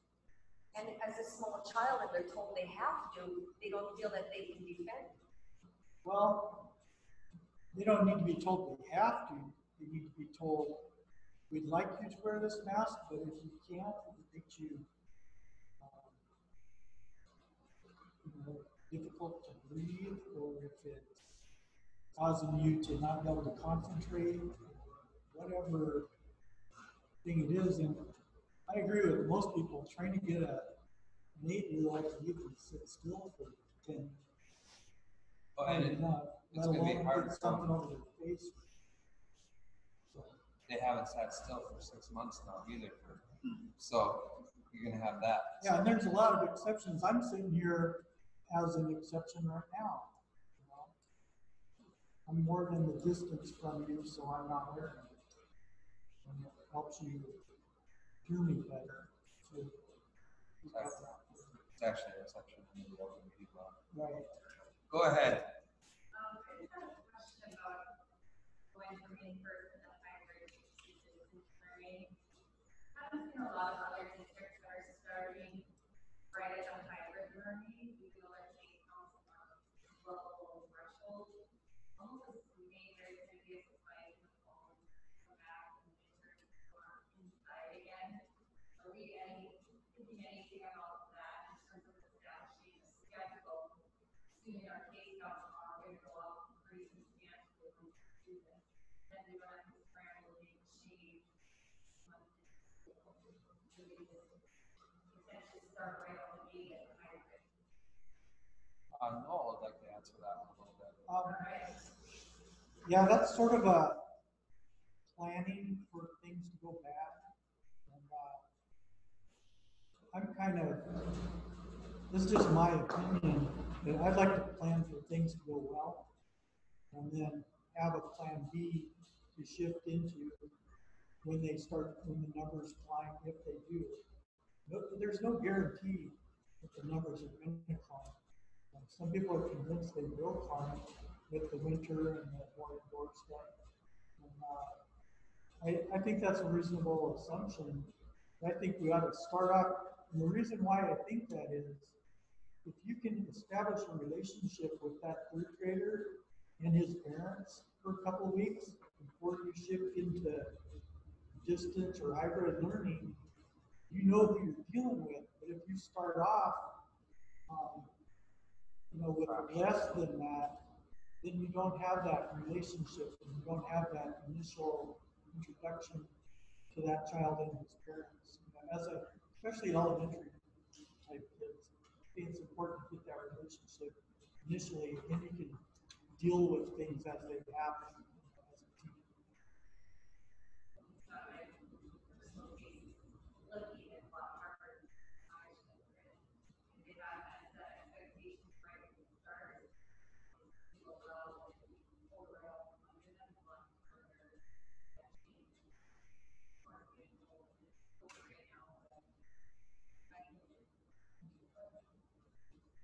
Sure. Just to kind of go off what Angela was saying, just the process going from one to the other, making it as fluid as possible is going to be really beneficial for families. It's my first thought. The closer you can get to not disrupting the entire system, the better off it will be. Yeah, and that's what happened last spring. There was an abrupt stop. 8 days later, start with a totally different system, and that was an abrupt change. But it wasn't a local decision either. No, but this, if we start off with, we're going to start off with the social distancing, but we're going to have people here and face to face, and get some relationships going. And then if we have to shift off into more of a secondary modifier, right? It'll be less abrupt. And I think that's what the principals tried to set up, is to be as close as they could to a hybrid without being in a hybrid. And to go back to that date, how do you even that out? How do you make those connections in a hybrid? Because number one, I'll go back. If there's a way, we're trying to figure it out. We're limited by room right now to store stuff, to increase the space for possibly having added classes.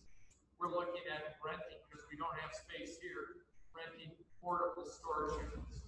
That could be a possibility for us to set up for. But unique. I hadn't heard that before.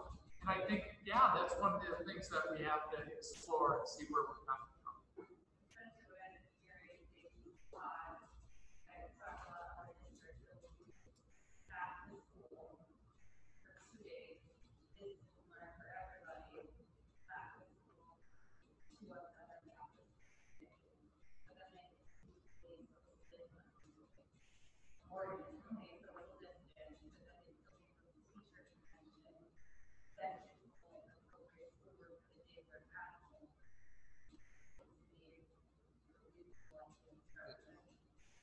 The burden on the parents, both at home and the work at the school, are that burden is heavy. So, since we're here, I had 2 questions when we started. Who's going to decide what we're in, and when are they going to decide? Well, that again, you should have gotten a note last night. Yeah, I did read it. Okay.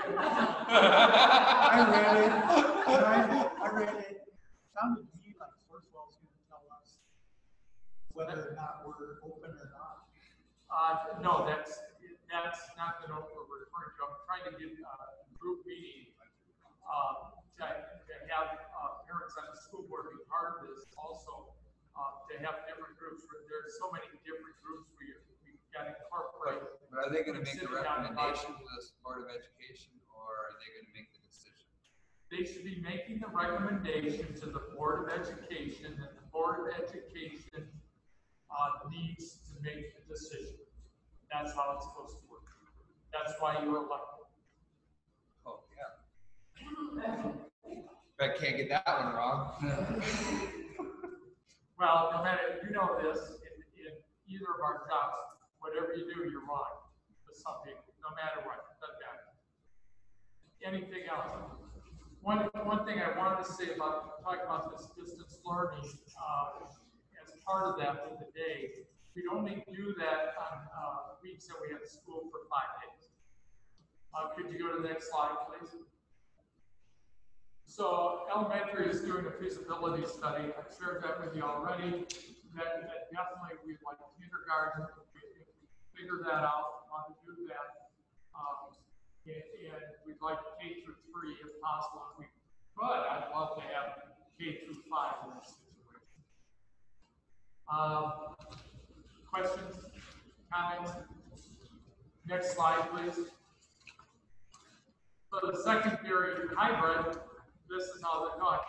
2 days for the A, or pardon me, 2 days for the A, but half of the ones are the high school. The other half are the middle school.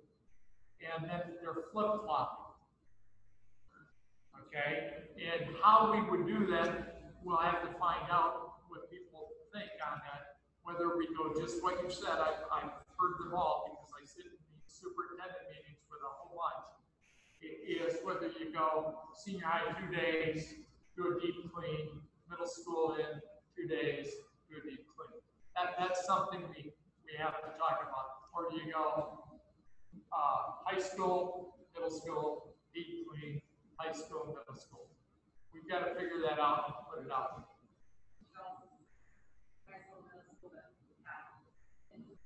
That's half the students, but we feel with the added space, it's far easier to make adjustments in different rooms to get the social distance. Joel's done a lot of work on that, I know. When I see my principal up here with the arts tape measure and with the wheel measure out stuff, he's calculating hallways and everything, and not only that, our building and maintenance has been doing a lot of work with it as well. As for the elementary, if we have to, then we would do a division there. That's a problematic. It's teaching the same thing while you're trying to teach distance learning there with the same teacher. And that's something that's something they know what they're doing better than I do. So that's something Phil would sit down in the elementary and try to work out some things. Any other additions? I used your name only because you must know. Just kidding. Next one. He didn't make a face at me. Yeah. So this is the last slide. know how many more of these we'll have. Hopefully, we'll see how well the streaming goes. Dawn, you're up with the Zoom meter. It's really, Now, you're. I'll be quick. I have been in the last 6 weeks with lots of webinars and meetings with USDA and the MDE, Minnesota Department of Education, regarding how we are going to provide lunches for our kids in distance learning. So this will be short and sweet. If we go into in-person learning, we are obligated by USDA, mandated to serve hot lunch. Hot lunch is going to be looking a little different this year than previous years. We can't do offer versus serve, so that means our food service department will be dishing up all our food. We no longer have a salad bar, so there will be dished fresh vegetables and or hot vegetables and dished fruit, all in single serving containers. Most of our food all of our food will be in single serving containers or in foil for lack of a better word, no contamination. So they're telling us in person, we still obviously are obligated to provide a hot lunch. Elementary will look a little different than the secondary. Elementary is going to have one choice in sandwich that we can put in a bag, whether we're in hybrid in-person learning or distance learning. It's just easier because those kiddos, I believe, are going to have to be eating in their rooms also. So we want to eliminate some mess. So hybrid, we're still in the in-person. Anybody can sit in. The days they are in person, we are obligated to offer hot lunch. In all these options, we are social distancing at lunch. So the schematics of how we're having lunches is going to look a little strange, but we will work that out. And if we go to distance, we are in grab and go like we were in March, April, and May. We have not gotten any direct notification from the Minnesota Department of Education if it's all students or if it's just our students that qualify for nutritional benefit. So we are waiting for some direction on that. And the grab and go will look different. We are not, as to date, mandated to deliver. We probably will, but that depends on our driver situation, but we will have probably sites, which makes every meal flavorful. So lots of questions. Hi, what? Okay, so what's our contingency in case of our lunch staff, somebody tests positive? We are actually, That's right. Now that says. We do have enough food service staff hired if somebody contracts COVID, but we are actually coming up with probably having to hire additional staff or have subs. And the licensure would. Right now, we have 3 licensed people that have their manager's license. So I'm hoping that not all 3 contract COVID at the same time. Yeah, we do have contingencies in place. There are some special allowances from USDA because of that with licensures and ServSafe. But we're still obligated to provide a reimbursable meal under the National Food Program. Any questions for food program? I do want, as long as everybody's here, I just want to reiterate that food program is going to look different this year because of all the mandates and stipulations on versus they're not having a fresh food bar. We have to come up with foods that are easy to transport because we're going to have disposable trays in the secondary and grab and go type containers in the elementary. So I just want to get the word out to parents and to the community that we will be offering hot meals. We'll be offering, like, for example, chicken or mashed potatoes, those type of things in single serve, but there are some things that we will not be serving.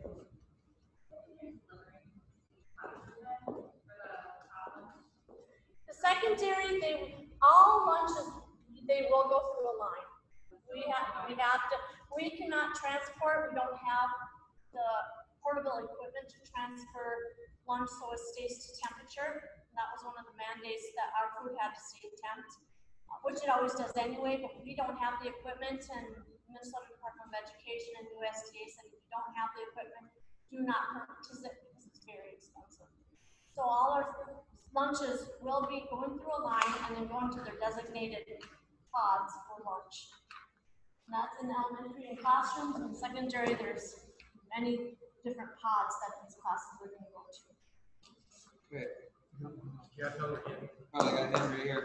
Hi, Danny Danny. was saying for kindergarten. Yeah, so like even for- kindergarten, no, kindergarten operated.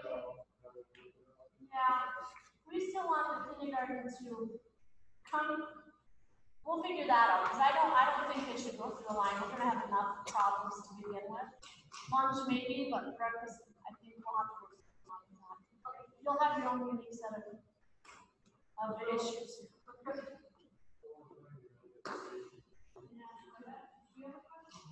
Any, We're gonna break it up and see if they could sit.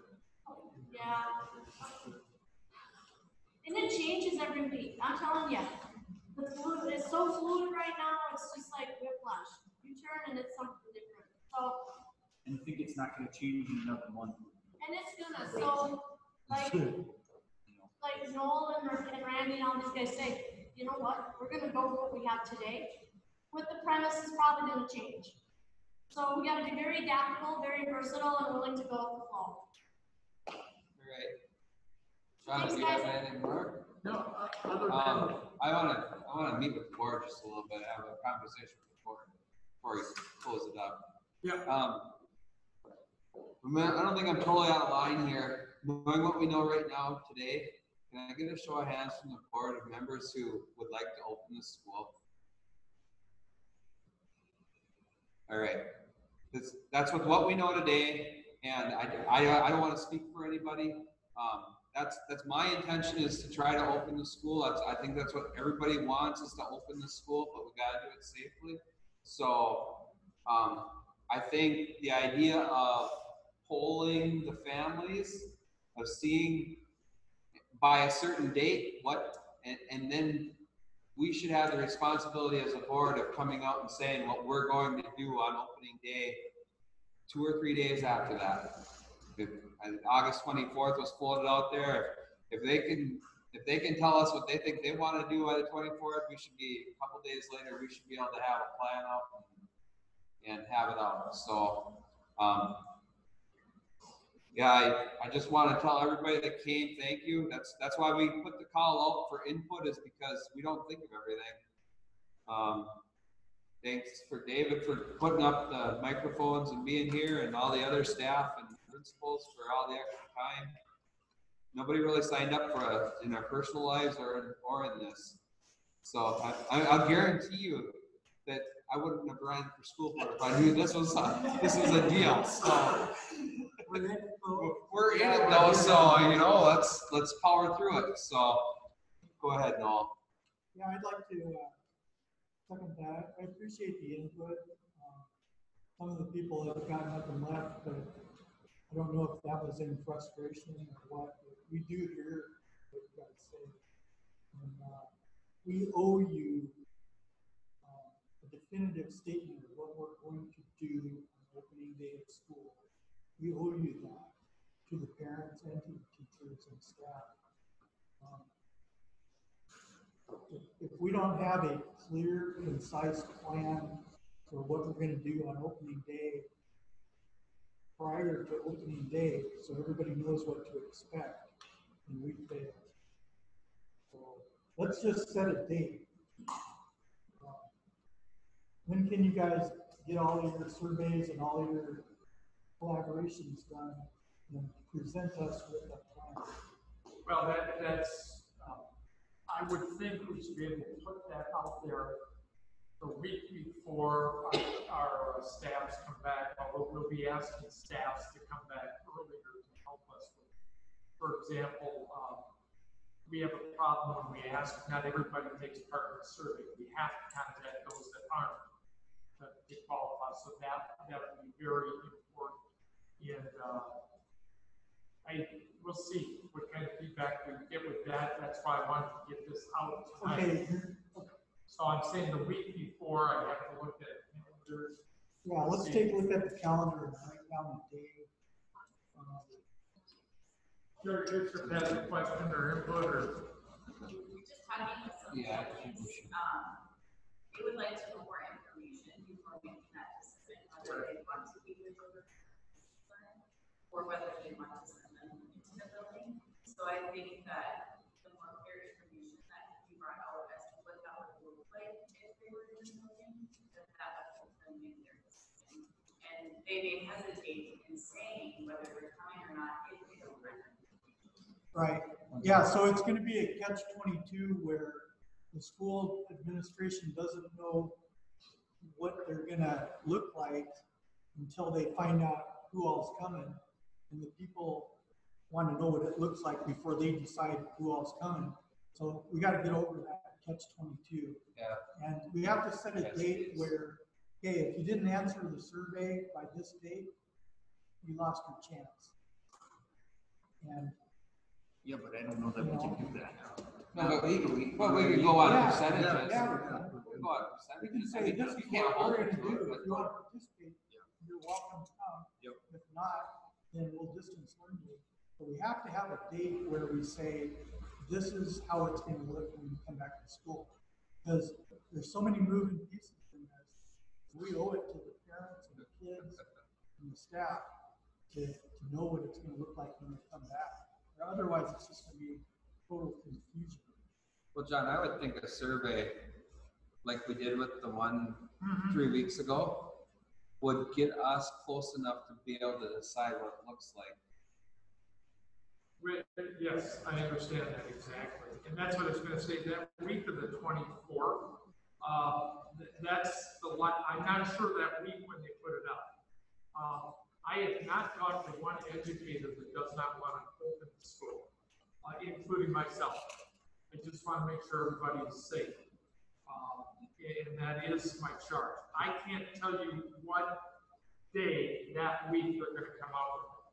But I'll try to stay as current as I can. And I meet with the county health department regularly. Just so you know. Russ, do you have a comment? So I do want to be clear, so when we talk about the school is going to be open, right? So are we saying hybrid, or are we saying come back in full? You know what I mean? So I think we have to be careful there too, right? Yeah, we need to be clear Right. about what we're planning to do. We have to be clear early enough that people can react to it. And I think that, in my mind, that's going to be the hard part. Yeah, and it's on us. Yeah. The government's not gonna tell you, here's what your school's gonna look like.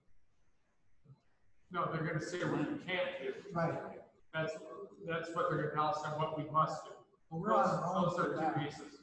But that's what we have been breaking down, sharing, getting the ideas. And that was what you saw as part of that. Some of it is strictly cut and dry that we can do. Amy's got her hand. I think this is super helpful as a parent to know what you may be thinking. I think that gave me some guidelines to go from, to know, oh, okay, what do I think I want for my child? Because this gives at least an idea. Doesn't have, I don't think as a parent, I need to know exactly what you're doing to make a decision, but I needed to know this. I needed this in my hands, and I think that was super helpful, to be able to make some decisions. And I think, hopefully, most parents could make some decisions off of kind of what you put out as this. My personal, I will get things out as quickly as I possibly can. You know, and we have to get the feedback. And I'll put this out also tonight. I'll put this out to families so they can see, especially the integral part of the schedules that are being proposed. Sherry? I was gonna say, I completely agree. This is very helpful. So, And then you have another one here. yeah, another question? This is the question, yeah, was survey a favorite option, or is it gonna be for school? Can we have that third option on survey? Certainly.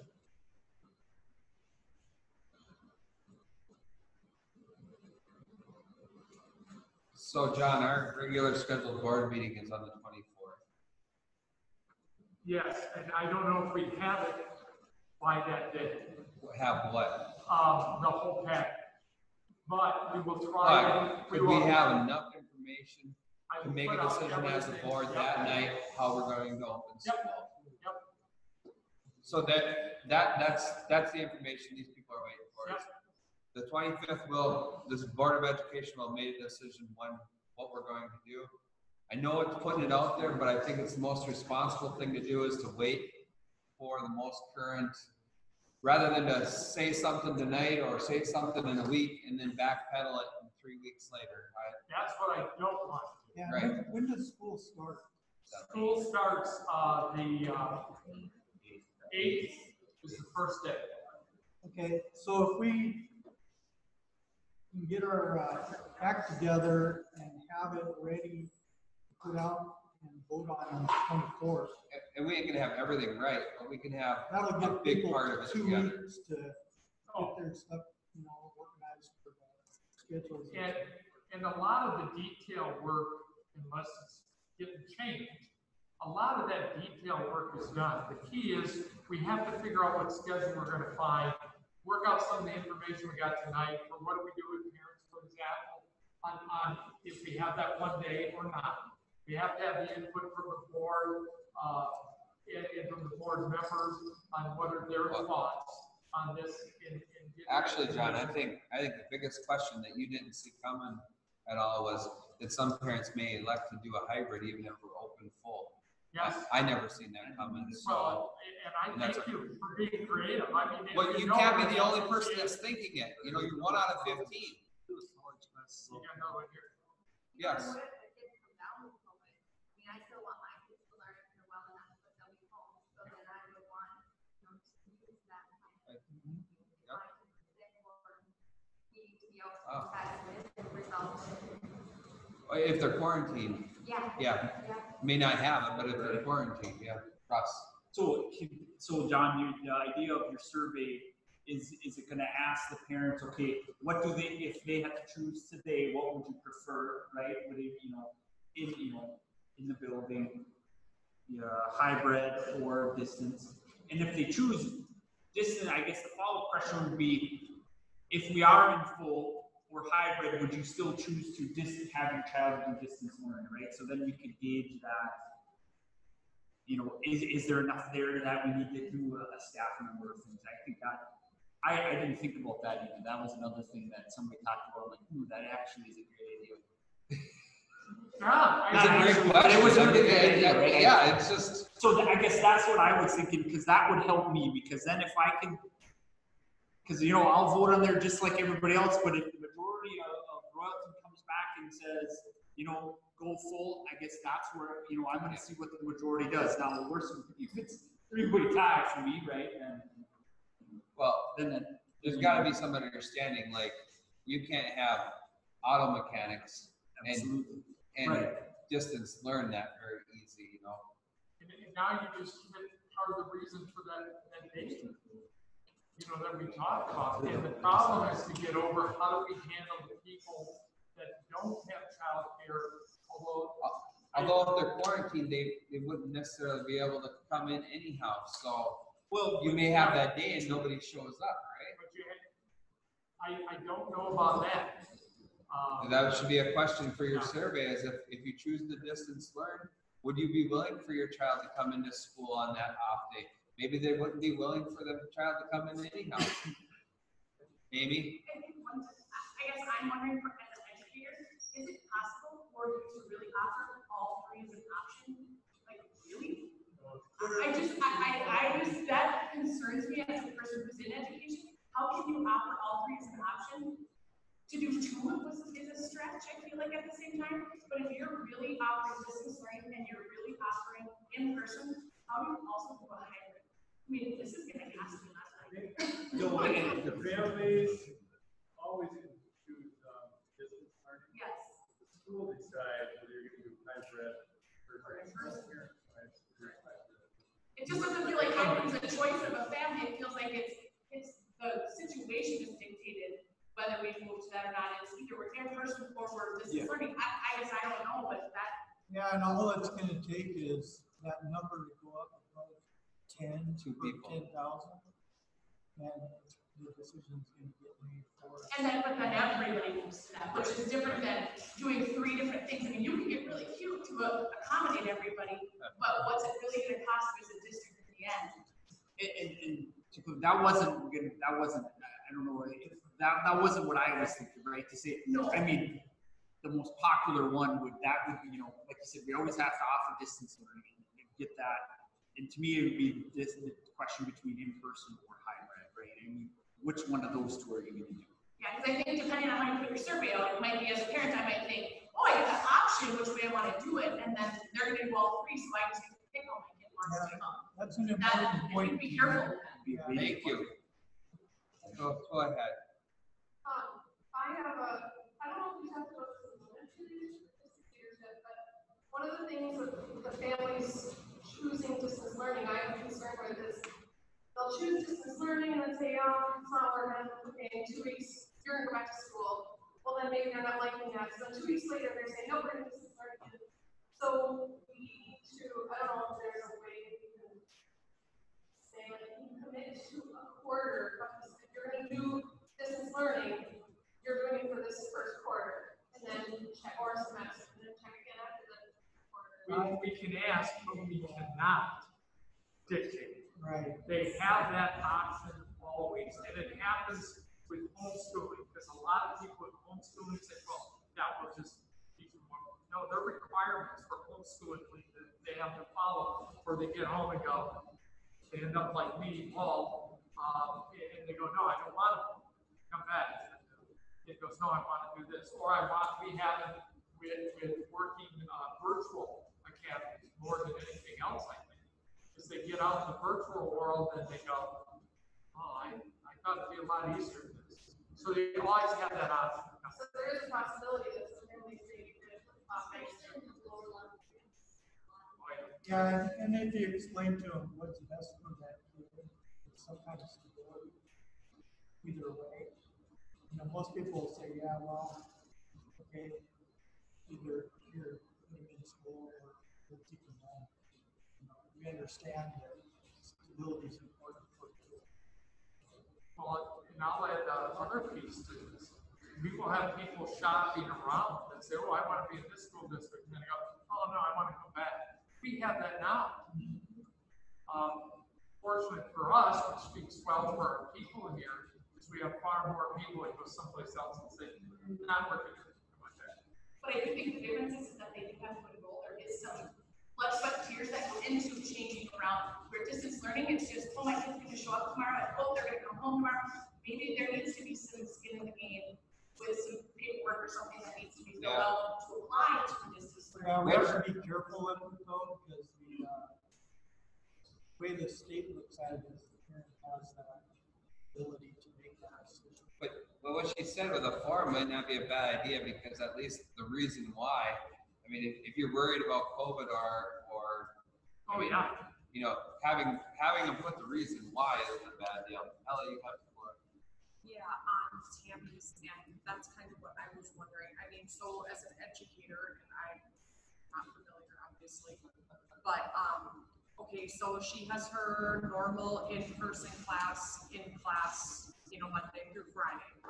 So for her 3 students that choose to distance learn, is she gonna be videotaped all day, or how, you know what I mean? How is she gonna relate her daily classroom? I mean, that's like another full day that she's gonna have to put in.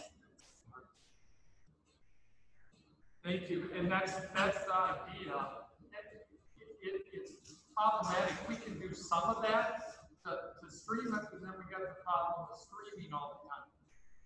Right, and then, you know, like she said, if you have a kid jump in, I mean, her Tuesday could be totally thrown apart in kindergarten.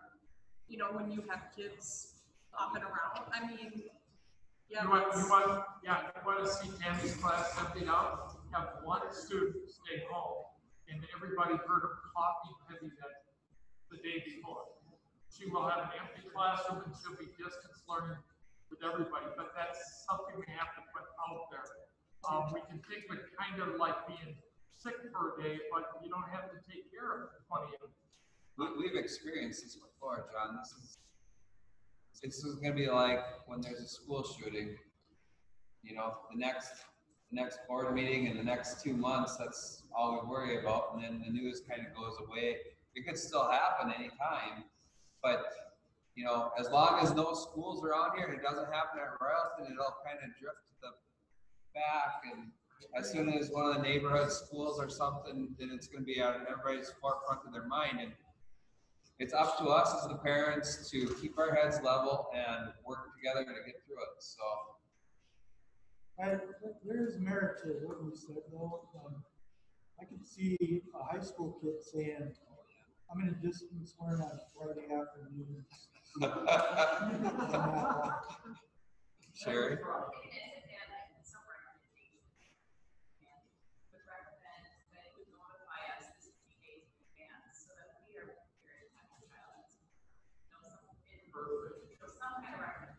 Or recommend too that you only Somebody twice in a quarter, right? You start with distance, yeah, you start with distance learning, you can switch back in, but you can't go back out. We're starting to act like the governor now would recommend this. Well, but some of it is for the other things. Yeah, no, I agree. We've strongly. Yeah. Sure. We strongly recommend. Well, we recommend this, but we strongly recommend this. See item D. Yeah. Or click on the site and. Right. I You have can't something thank, to say? thank you enough. One thing I'm thinking right now is maybe, I should have listening sessions set up, next week, as soon as next week. Board members, it wouldn't have to be a board meeting, because as soon as a board meeting, then they're kind of there, and maybe they want to speak. So we could just have a general listening session to listen to concerns also and get feedback back. That's one of the things I did, talking to kids. I talked to kids that were here. I talked with kids that were here for one thing and had discussions with them and did that. You know, what can we do to help you? That's the bottom line. Goes back to what, how can we help you if we just learn? And there wasn't a kid I ever saw that said, I don't want to come back to school. I think they all want to come back. I would say too, as soon as you can get that, because that's, you know, it helped me dictate my decision on that 24th, that data you get back. So the sooner we can get that out and hopefully encourage everybody in the district to answer it, and you know, I'm sure like all the other board members, and obviously you guys already gave feedback, or you can, so you feel free, but others, I mean, I'm totally open to hearing people's feedback, because I don't know that there's a right or wrong answer. It's like like Randy said, either way we're gonna get feedback. I'd be willing to admit that next time we get together, there's things that we thought tonight that we'll have different ideas about. So I'll guarantee that. New information. Yes. Mark, do you have something to say? I'll make a motion to adjourn. There's a motion to adjourn. Is there a second? Russ got it. It was moved by Director Petron, seconded by Director Garretts to adjourn the meeting. Any discussion? I think it was a very good meeting. Thanks for coming. Any other discussion? All in favor say aye. Aye. Meeting adjourned.